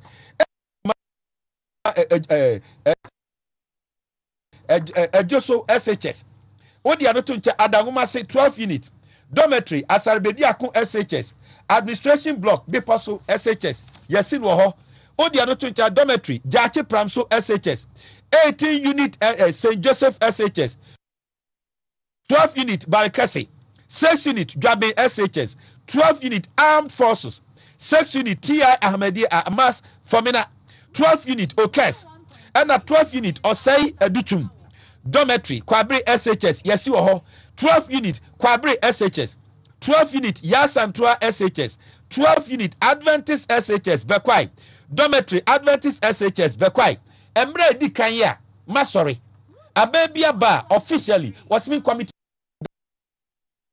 Kufuado. These are some of the things it should be our motivation and your pettiness minister bia MBB MP bia MBB party official bia MBB the mandate will repose in the man and the party no we have not wasted it. That should be the sole motivation. Say ya ni sana ya resolve and now say you descending into the level of pettiness. I'm afraid because me a ewu di obewu. Na so wunwa anya chiginafo papa na koye kwasi basahye ade a kofo de aduro ho ekoduru baby ma ya economy no say rating no na the B+ wasn't it? Yeah. All the standards you know failed or the saying moody any the saying the kind standard upon you know they also then unyomoka and this is young koyechi sa koyechi it must sit down to be silent and I know vio the mammy dika or say all canon was say the problems around us in Yama air cost the difficulties no and yeah you need to Ghana and you're global. That was the first thing he started. Yeah. And for me it's not because I'm here MPP ni Nemomono, say Mama perform well and Kumeni Beji. It was one of the worst performers. Of course, he has never been able to impress me. And the other say he tries to usurp the glory of a communication person. At best, you can credit him, say he can talk. Because be a communication person, you know, you are being guided by ethics, any principles, or you trust it away. And the two, he doesn't research. One more Hano. Sami Jamfim, one more Hano. They are not communicated, they are talking. They are talking. Because the essence of communication beyond say, yet yes, say no, beyond a year miracle. Enemy at TSA no. And this in so how do I reach out to them? It's about getting your facts right. It's about appealing to their emotions. It's about being logical. But complacency is killing our former president. It's about time you had a press conference on that. Now you're exposed to the holiness. You're exposed to the holiness. So ba tia hamedia famina usa hamedia sauba famina do pass wa musu dormitory. Efia kobi guest SHS. 6 unit Kumasi Academy. 12 unit Bakuman SHS. Dormitory Jache Pramso SHS. Emre di Kenya Ashanti region. A year the judiciary. A year court to Ahuduo. Adeye yesini ha. Unprecedented. Yeah. And now we call regional office. Near call regional a year or Mampani SC. And next one was caught May. Yes. Mekaipa. That's very the name of exams. Yes. A year May. And August. Yes. A little over a year. Yes. Maybe do landscaping. Yes, maybe last week me buy no. Yeah. Me nya daje me kotena ho kohwe bi twere bia ne a me nua na enya adeketua adwuma omampani adodanko akufo ado waye. Odi no to nchen ya. Construction of 15 warehouses. Construction of 6 business and resource center at Obuase Konongon Kawie Efiduase Mekrom. Any man can so of course Mimi Frascorinti, and I'm proud to be from the biggest integrated waste and recycling plant. Atonsu Bokro, we know that Tikrimu. The fee and many woman. And can we say that? Under the Danko Kufuado. Abusa for the year can in Yanisa or Hinity in football. And then yes, can you so near the tonam near the year. Yedisika a year Japadie. And that is what MPP you are planning for 27 years. I am not wasting no. A fair year, you 16 years old. For Buzi at the account 18 years. And it is a no crown the account was a million saying. Fire no at in multi-fruit processing factory. Or 2 for juice. Yes, sir. What do you fruit Thanos. Oko can this enforcing or honum. Yajitu. Yeah, but we are manifesting.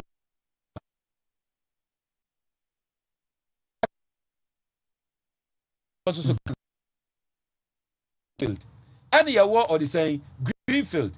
Yeah, I said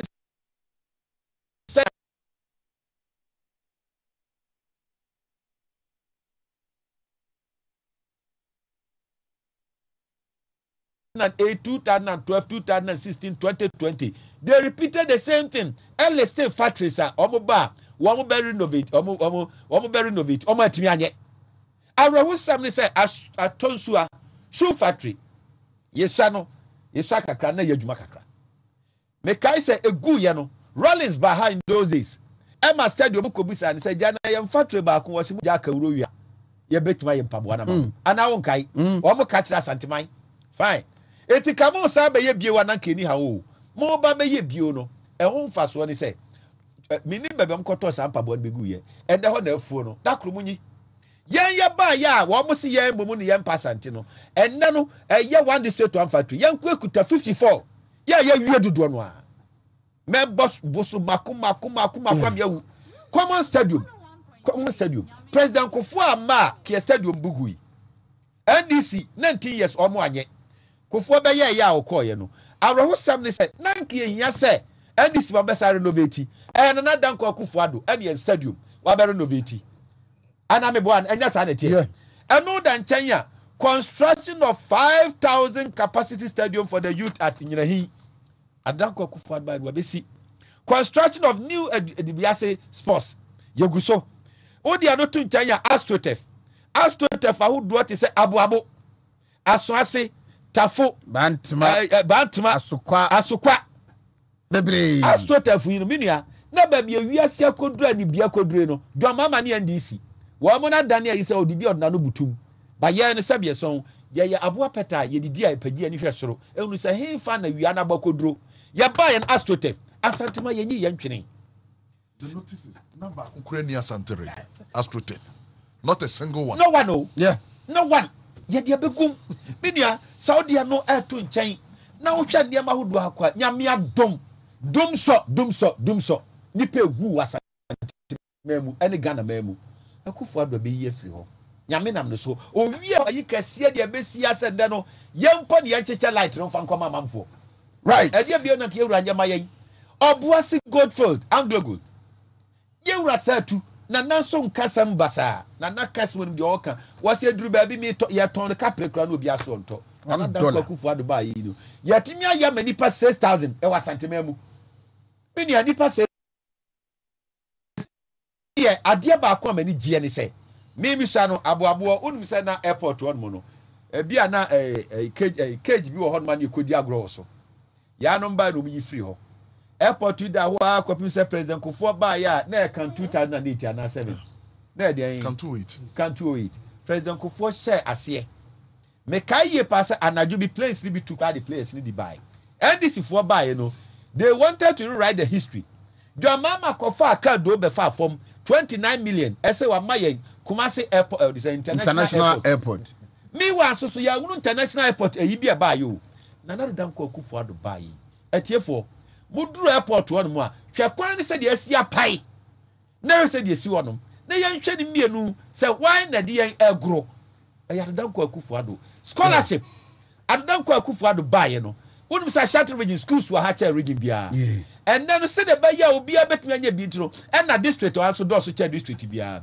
ya decentralize it by that no anya de na do so de atoso mienu minia a scholarship once me american incha free SHS ba yi no ya ni schools do so enkra no one benefit more to do be free hako yes me kan se me ne kwabena kwache eto ma na FM na scholarship o mo so mo de amaye no me nya ye pamu because ka santeman a enye obi o ka me say wa otie bia o kai na so scholarship ko ba ye no Ashanti region die no minia ya nya ko ni mo ya nya duma ko ba fi wom edin free baby ahodo e tracy ye no na o mo so ma me Ashanti region enipa 600 na ba ko bia no afri Ashanteman mu anaso ote ha ote say yo what you say these are the people you are talking about me wi am mpanimfo ato aso no nyama mienu de di kan memre da na me wakoma FM wo ma brantie ba ko a me ofa ase ba ko kura kire na de wo odi se twene bu akodua e wo odi sen suye odi sen ebu akwa ho na sa brand na brantie o kan ntwie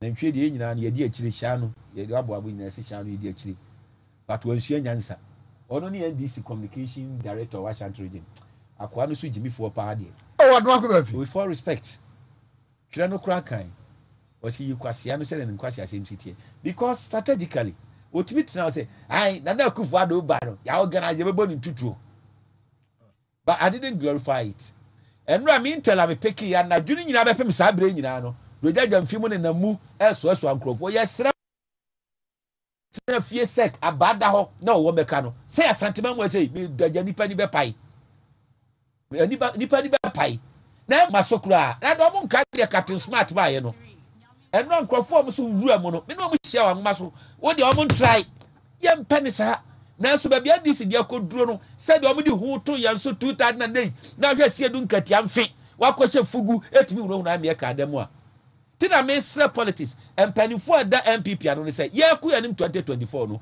yamfo amu akom de wo mo eni animu obi wo hwe na funu akogina yi ahwe na onto abama no na bom se nipa free se wono no ono so e brass se ontimi fight e obe fight and this dia ne say omko opposition a no ba train a crop of people bi a e kom de de no and of course obo party ye bosom wo mo e yom koko unlike MPP opposition kra no a ye ode ye se wabam no nya hwe kra ndo oye by this ye professor kra no a the party co opposition na ohia no a ne pabo na koyesi but any omu nyina of course and it somebody nsangunu that is point number 1 they should be very careful finally the Asantema fan to omu trim se mesa bam bi odia yeah ba 2016 no yes say dachinti mama yanwene nyanhwe kan ne edi kan pa ne say human resource education a priority and it anya hwe kra free SHS ne obi anya bi the atosutu yenya wi ankra ne be ya adwuma dachi planting for food and jobs a resource a year eno na sources of raw materials ye wi a ene wi asesesa into one district one factory ye fan ko obi na ye wi a ye fa agenda 111 sabre na mu na joma ma so kasa me de ba de afunu de mani je ho ye nhwe se covid ye ba ye adwene ben na DC etimi de beto abonten se nyame amwa man pipi ne akufu ado amma kie nyina nka ma kire no no ma dwene se adwene ni ho enti ye bewu no ma de akọ dan bra number Dennis so then Lawyer Marco Belfi will come in again any moment from now. We expect the president say he will sit with my brother Captain Koda Otek. It will be live on Wontumi TV, Wontumi Radio. David Onya I say ade ba kwa mpese going forward yen MPP ye adopt say yemma NDC for kwan ma omon directing your communication to become reactive. Yeah. I would say, Udiagra, Omono ni records. Do you push you into answering them? Ni padodo sene wa sante mai muha. Enim ni yeka Court of Appeal Village no. Court of Appeal Village. Se uko he Bangalusa.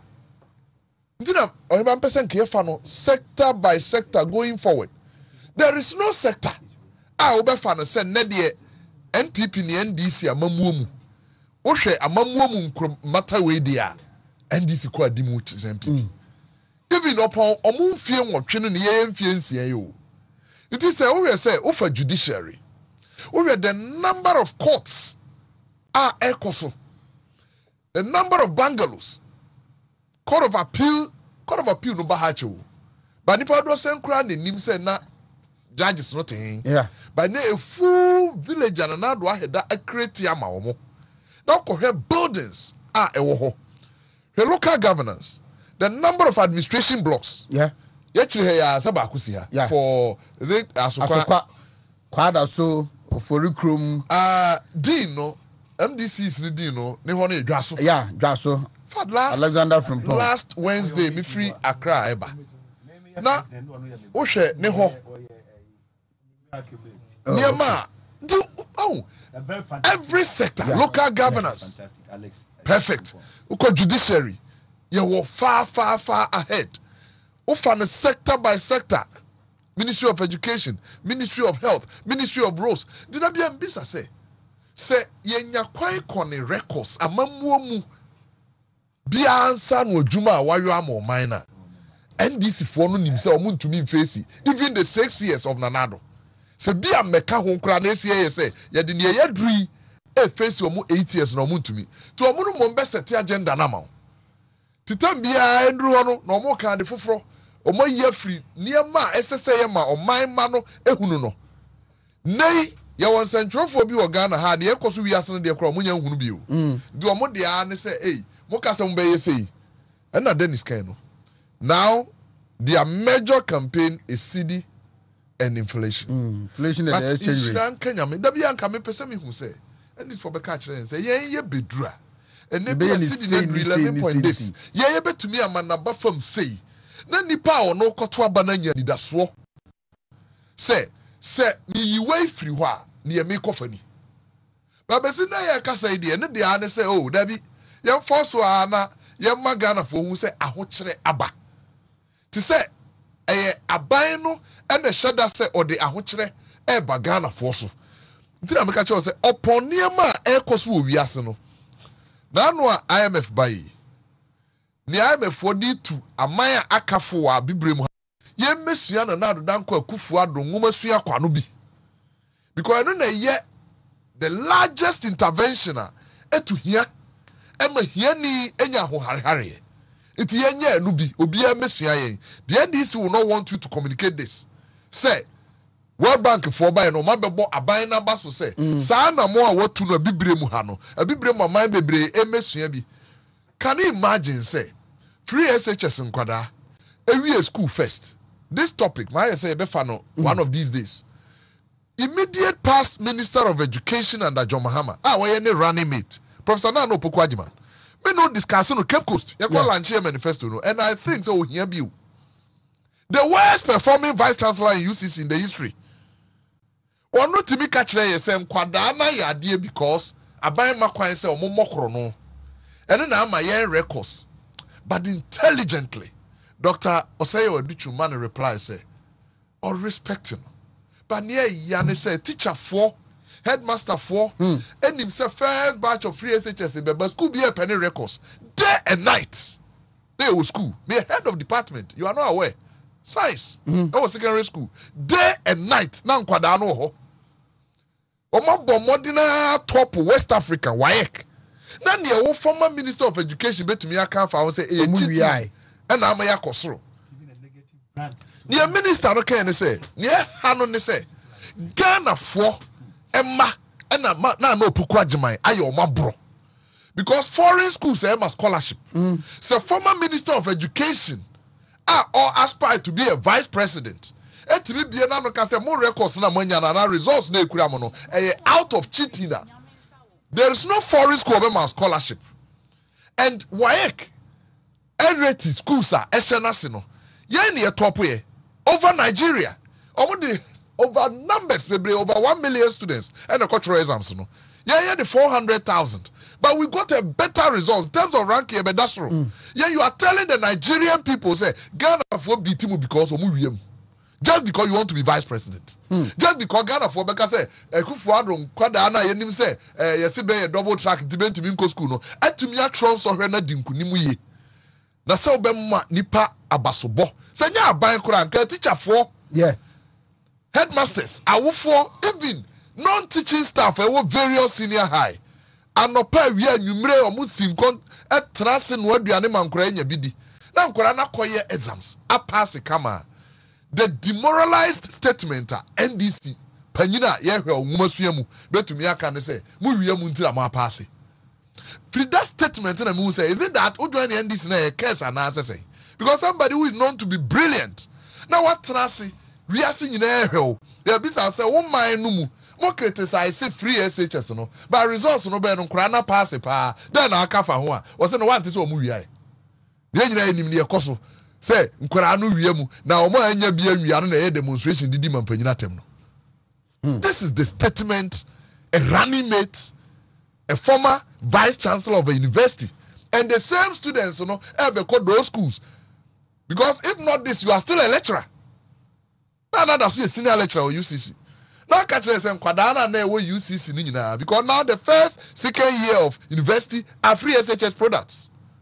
The no pokwaje my person chere Ghana for ne say form 2 and form 1 for university na nyina no o man for madwene ne koye kronobo no mde koduru ho and you want to become vice president of Ghana. Well, Dennis Bremo na admako befi lawyer Edie Aba Abiwi oyeba ensem no ni nyina na o message die setieni the only year David no ebia no bode yo o mama no pressure ma say oba ha twice a week emzo man for nya ke bechi watna omo ne college to me kan manisi omo ne adma ko benza ai no ojitum say ohemi yi a atiase na onsi wachi a onsi machi no ohemi yi a oba betra eno nu dia meka okay ojitum say ohemi yi pa dia eno metu oba betra adma ko benza over to you ai odunti isi echeti na mede meka ba banka jo na oheba sebitie David amitie lawyer Duma Kubefia ade ba ko pena meka cha santima say situation wu ya bemuda 2008 ye kwakoto aba script NDC for boy and the same script no mobo sisi ano obeha a free beginning of the year bepemu ne oma jump from almost about 4 or 5 issues. First no see infrastructure oma yesen yen if you ho and on be discuss no amfa and I feel who say no across sectors sector by sector no, there is no way they can compete with us the MPP in terms of delivery until last omo don bibia ba begina dollar and inflation so in fact edu be bikura no mo say bosi ayabo enti Ghana fon to abenti aye na ye mo ti ase say buti ye ni omo no ye bosi na yabo de ye nyuma ma Ghana fo omo mbosi ombo ye no omo nkanche. The last time I met this NDC for Kabosi was about 2 weeks ago. No more communications officer called TV3. Now the Okai and say, "Yeah, Bobesia recklessly," and I me manage to say, "Busia na yeah bono," and you to me they deliver sa infrastructure na area secondary schools. Busia na ya bono, and you be near to your makania na yehuni sisia no ejina so no. Now Okai almost say about Busia 300 billion. The idea. But when you say this for bar power 2009 na Ghana ye kanyina 9 billion 9 single digit ye kanyina Ghana na ye kayedi nyina 9 billion omo move from 9 billion to 122 billion single digit omo de call triple digit triple 122 and na metie me to be dem say semebo a kire bosi MPP ya bo nyina ne de ye dia ye omo betumi a kire 122 de omo de ye ya na billion no mukase ye ka no emu bebre kra ye NDC for na kasa ka wo oyeba unim say power purchasing agreement MDC for sign ye take or pay ya ye ka ne ya no say wo pe say wo use obetua ka nyina ka ye ka no bosumi bia bi be ka ho bosumi bia bi be ka ho so I just here enti omo yes argument no mo say no sa argument no so emfa sisi omo last year inflation and dollar but metumi aka ama santima nyina ati ase ne say MPP na Nadanko Akufo-Addo aban e wa komapa ne adwempa ma santima ye wo how bebre wokɔ kagyetia na wokɔ dum a ɔmo ha ɔmo mo kra nneɛma ba Ghana ɔmo ha inflation dollar yɛte aseɛ wokɔ kwabre Easter ɔmo kwan ɛne ɔmo ɛyɛ ɔmo ha wokɔ other district a wokɔ Fori Kurom a ɔmo wɔ kwan ɔmo ɛne ɔmo ha there are other areas a wokɔ a ɛbɛyɛ nsuo Kɔlɛsadomako Mensa constituency wokɔ a na kwan yɛ ne problem ne nsuo yɛ ne problem ne school da yɛ ne problem every municipality ne district and constituency was sentiment a unique challenge any problems ɛwɔ hɔ na adeɛ ba kwa minim fa na Danko Akufo Addo aban ne MPP aban ne sɛ yɛ fa no maako yɛ bɛso so ne nyinaa no maako nyame ncha deɛ situation no ɛba mpofrim inflation dollar situation no epie ba akopɛ esa ne sanctions ne adeɛ a America ne UK ne Europe for the two Russia so pɛ na free buy because you see we're almost recovering from COVID hit no yeah be recover pen away so ye dey e buy ye guso e tenetene ye ho ye guso e hyehye ye ho e kwan ye fa so ye yi oman we e free sa economic challenges in between 2017 to 2019 no that same one e be ye ho free sa or how ye wom sisi ya no ye ba abem ne ye wo IMF o betumi ye ho free mu ye ba abem no na ye dollar situation no sa na tie ye fe ne say inflation situation sa ba betumi ye ho free mu until we came to meet this unforeseen issues.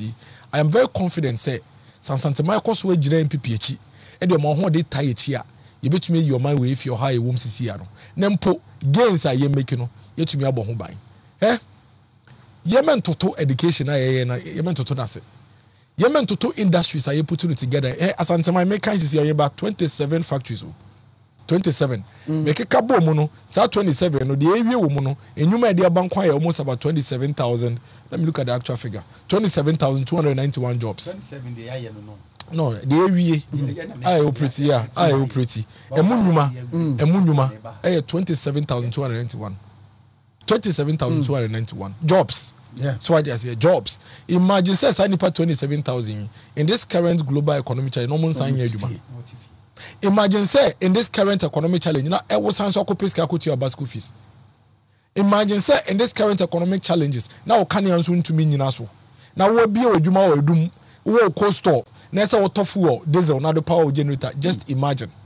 Imagine says our current economic challenge here wom CCA. Now it's a obako training clear na say polytechnic. Nessa nessa won so ntino. Want to mean yes come off kwadanko. Na ya gini sika krefi ni same notify. The MPP is delivering to the needs of the people. And me ene wo a wutie me yasudie ni say ye beka ehwo bom na ye protect kakra na yetumi ayede no. Na afei ye de ani ahwe bibia ayeden 2009 say ya no mo ye no. Omo fa papers. No me de mako be fimu ene nkrofo big ben no omudin e wo paper no so yes your account numbers ni omo ya krofo hwe sika omo awia ni nyina ye to abawie ni ehun so omo boa 2009 this is exactly what they did. They jumped onto the emotions and sentiments of the people, lied to the people, and they got to abamo between 2009 to 2016 on be fear by mom the yakosha madoko am assume ke bia eden adum yen Ghana for mesremo Asante by mesremo mona moye the soul of the new patriotic party.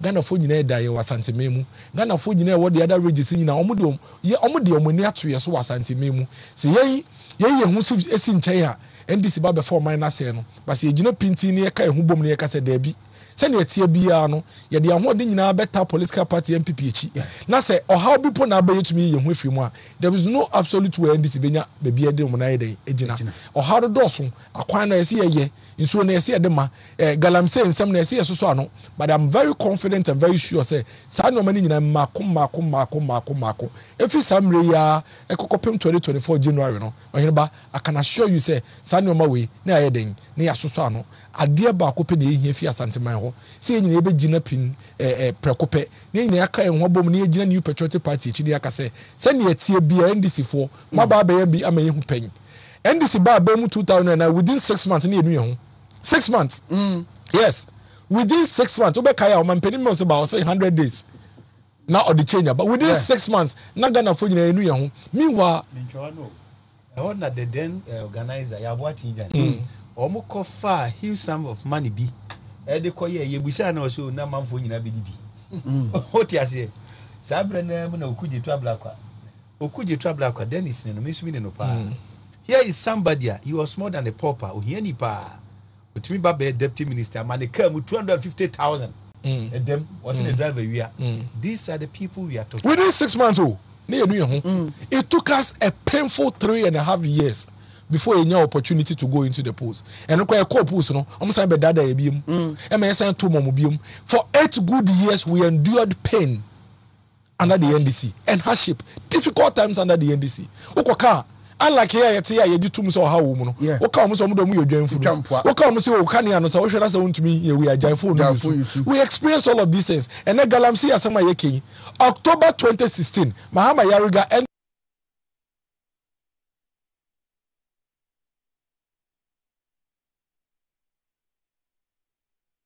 I'm saying I say they have a situation. It is on record, audio, and it's a text, audio. On one case, no said they have given up this 2020.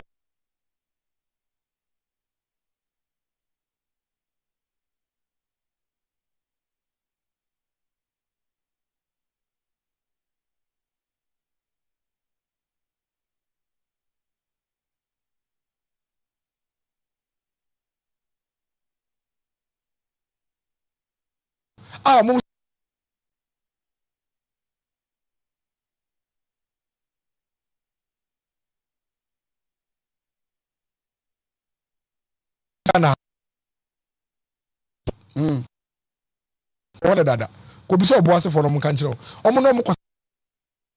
No mako huru kakrebi no ma so na galamsey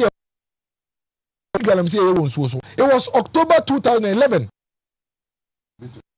Kabetes be kromo ekokoko mfum ko say galamsey ekose ekoko mfu ko to galamsey obekaya somewhere in the eastern region Professor Mills and the Portofi then that book director that was the first time this issue came to light and omkoya nsu afa kokoko mfu ni nyina omkohwe nsu ni so a na say de see nsu so 2011 13 14 16 they could fix it 2016 galamsey issues one of the main issues is 2017 results.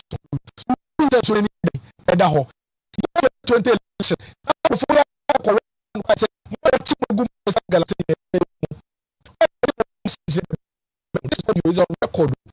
Record.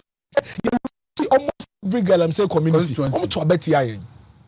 Because the NDC went to promise them say, Galamsey. Today these same people are saying say, Monto Obama and stopping Galamsey. Are they Nkolana? And they almost say Hana. At them power, how do they take us? Say NDC for me say Ghana for it say. They have no good intentions for this country. Sure. Absolutely no good intentions for this country. Etienne, yes, Santamai. Yeah, what Greater Accra, yeah, what Eastern region, yeah, what Central region, even Volta region, NUT region. Me cannot the whole of last week. Northern region for say for the first time in the history of this country. I buy not so it's quite clear what it is that they are trying to achieve. Yemo mukwano montuaso. Ne yeso metu be den so papa kakra den. Abe. That's bibi. La, fire. Answer na me koso no. We dey misrewa unconventional but say Galamsey issue no. Said the na menia no eka no. Enye brem ni free so. Nemom abanya. What pa brem pa obi mo nua. Yeah. Where the blueprint the down Kufuado, any MPP. Entice obi yesika okwa adwuma wo. Small scale mining, so far the emraisu afro community mining. Ye the ambassador obi abetima ye bie. Name so be say yenso ne agudie de. Enne anwumre na amanfo ntie ho. But answer na make us no. NDC strategy ba kon say the nampanifo ni nyina eka no. Hate campaign. Enti mre bia anya issue no oka o atiefo ntie ni ye yade ahyabufuo emma nipa tu atua ani mfaso ani adeade ni obibi o my friend say machine gun attack oni na kwatra radio so no oka sema wie na uyi ano no asan de ko enti se wo anya strategic now say me so me set agenda ma na me ma focus me dia emre bia you be trailing then you become reactive instead of being proactive yani enkrofo no be engage dia tosumienu na omo kan bibi say na Togo ni Nigeria ade ba ko amese communicators situation says Nigeria ni Togo no ni Cote d'Ivoire no yen ye ka hye nyame ani bonyam say 4 days ago France no amo sunline atofu e and then Nigeria akrom to kase che no panimfo wo amo sunline Ghana yanye bi de atoso mienu National Health Insurance o mampani sika wo bo ho ka e wa ha no ebi ni Cote d'Ivoire ebi ni Nigeria so mampani di sika no support o ya ebi ankate bia e wo mu no enko ne saa de atoso biem free SHS menyi ni se Cote d'Ivoire fo ye bi opani bi e de ben Cote d'Ivoire ebi wo ho saa says Sikano, one of the reasons I'm my expenditure cost so or man penny junior can say young fatty and tenten, young fakokoni tuntum, and woman sianko babiano, and no, and so can be. So if you are resolved, say, yeah, maniama, yes, I will bet me the tia. A bianca says Sikano, any cano mukan was a near the adeno, came Kodrusa. It is one money I had to Sato go near the adena. Emre biano, obia, nanida form, what junior kind biano, what the goon senia a year peso. Wontumi ko gira baabi enka baabi afei de atoso bie mu a me pese me di wie eye the media no de no kure moving ahead 2008 no 2024 no one of the things about media abo MPP and say bad meeting me I don't see media so me hostile towards us me ngunu san DC e wo media and me ngunu san MPP wo media. But employing for the Atianis and for the channel to us. Yeah, I'm for share. May ye Katabia, yes, how to build vibrant, strategic government party communication. Now, the point 5, let me say, respecting and fraternizing with the media, a great milestone towards positive and strong government party communication. Mami breka krebina making kind of there was some 2 minutes. Nah, what's it? Edmund Bach. A conservative Anglo-Irish MP coined the phrase Fourth Estate in a parliamentary debate in 1787.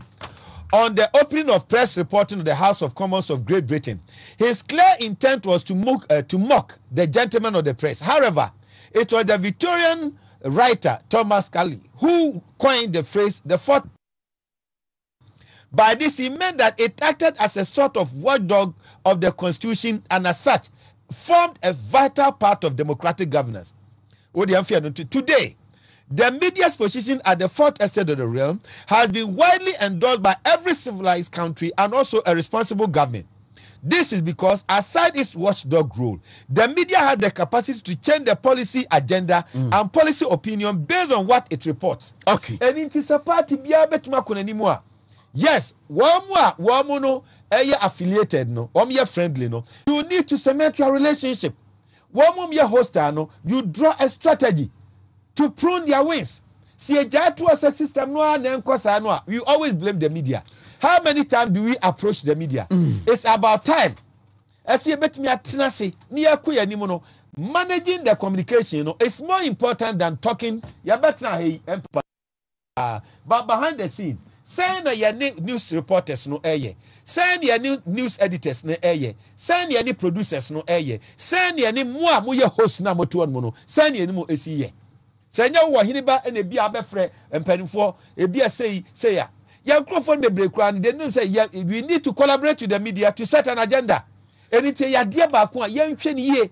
Ni yet capture media no, the civil society, yet capture womo, the academia in particular, one of our constituencies. What you say, yet we capture this a year. One will be the voice for the party. Thank you very much, Dr. Smart Sapon, a senior research fellow. Also, a Chiamunina. Dennis Miracle. Mengajan Makuba said, Honorable Makuba. Why do you necessarily? Sir, I think I'm about to do that. Do I go? It's a party. Send me a party. Oh, this honorable day. Or the caterpillar. If I may call the constituency. Oh, call the constituency. Okay. It does say. Send a coupon. What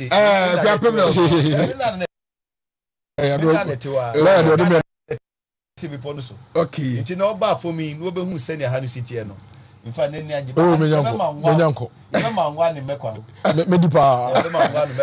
was over food source at the well lady about castles. Now, but no, your man, a man drone or junior branch castles, no swabba.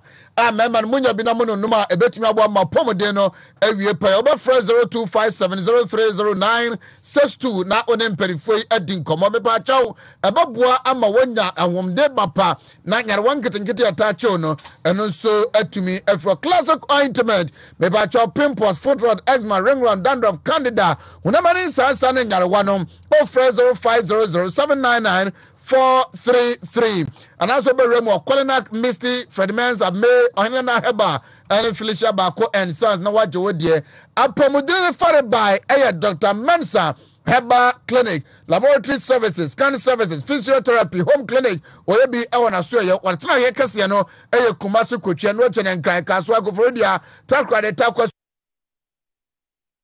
Goso Okwa Ubonu Dr. Mensa Herbal Clinic L1 0245-958-678 and our frequent Elizabeth Shabata Sipako for and a diababanya hand and body cream, hand and body lotion of a body and hair pomade. And Queen Elizabeth Shabata cosmetic shop be a band when Kwana Kwaji with the eye. Nagana Herb Therapeutics. The Ganaman capsules are also for bigger, stronger, harder, and longer erection.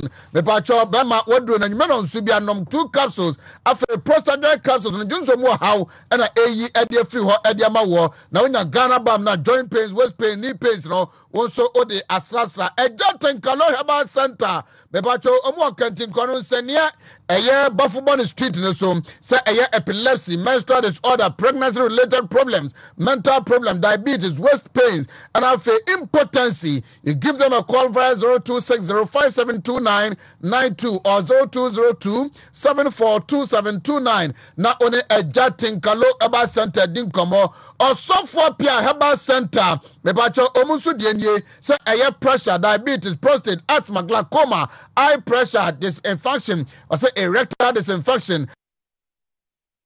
Hybrid no me ba cho ni nyina no o kwada so Kumasi and as over friend 0547664872 namom mema no hania no obetu ase de ma se hu eno eye osofo pia heba 3 powers combined Spanish ginkgo capsules and half a Spanish garlic mixture. Over for 0266114111. PFA Pharmacy, Colonel Kaba, Daniaba, Fedimans, Misty, have made and Nisi baseline half a smartaba ewa boise, say a swollen feet, frequent urination and diabetes, obesity and bad cholesterol, hypertension, the treatment of sciatica, bad bladder, halitosis, and as a menstrual disorders, no, but they are Spanish garlic mixture and capsules, and after Spanish ginkgo capsules now for anti-aging, improving memory, no mental sharpness, by increasing blood flow within your brain, now fighting wrinkles. Same way, and on the pay, make come for Ediama. Happy birthday to you, Nana Adwa Ofosunyama, your project manager, Emma Gehok. Brenda, good morning and happy birthday to you. And my very own Hillary Abexia, no, our rich school, Adwetiwa, and also Kojo, Umu Atopo Bosom Faso. And Hillary, happy birthday to you, niece. And you remember Tracia, a best celebrate you, pa. Yedisia, na any moment from now, the President of the Republic of Ghana, His Excellency, Nana Adodankwa Akufo-Addo, will sit with my brother, Captain Koda, will take the live coverage in Wontumi TV. Between now and then,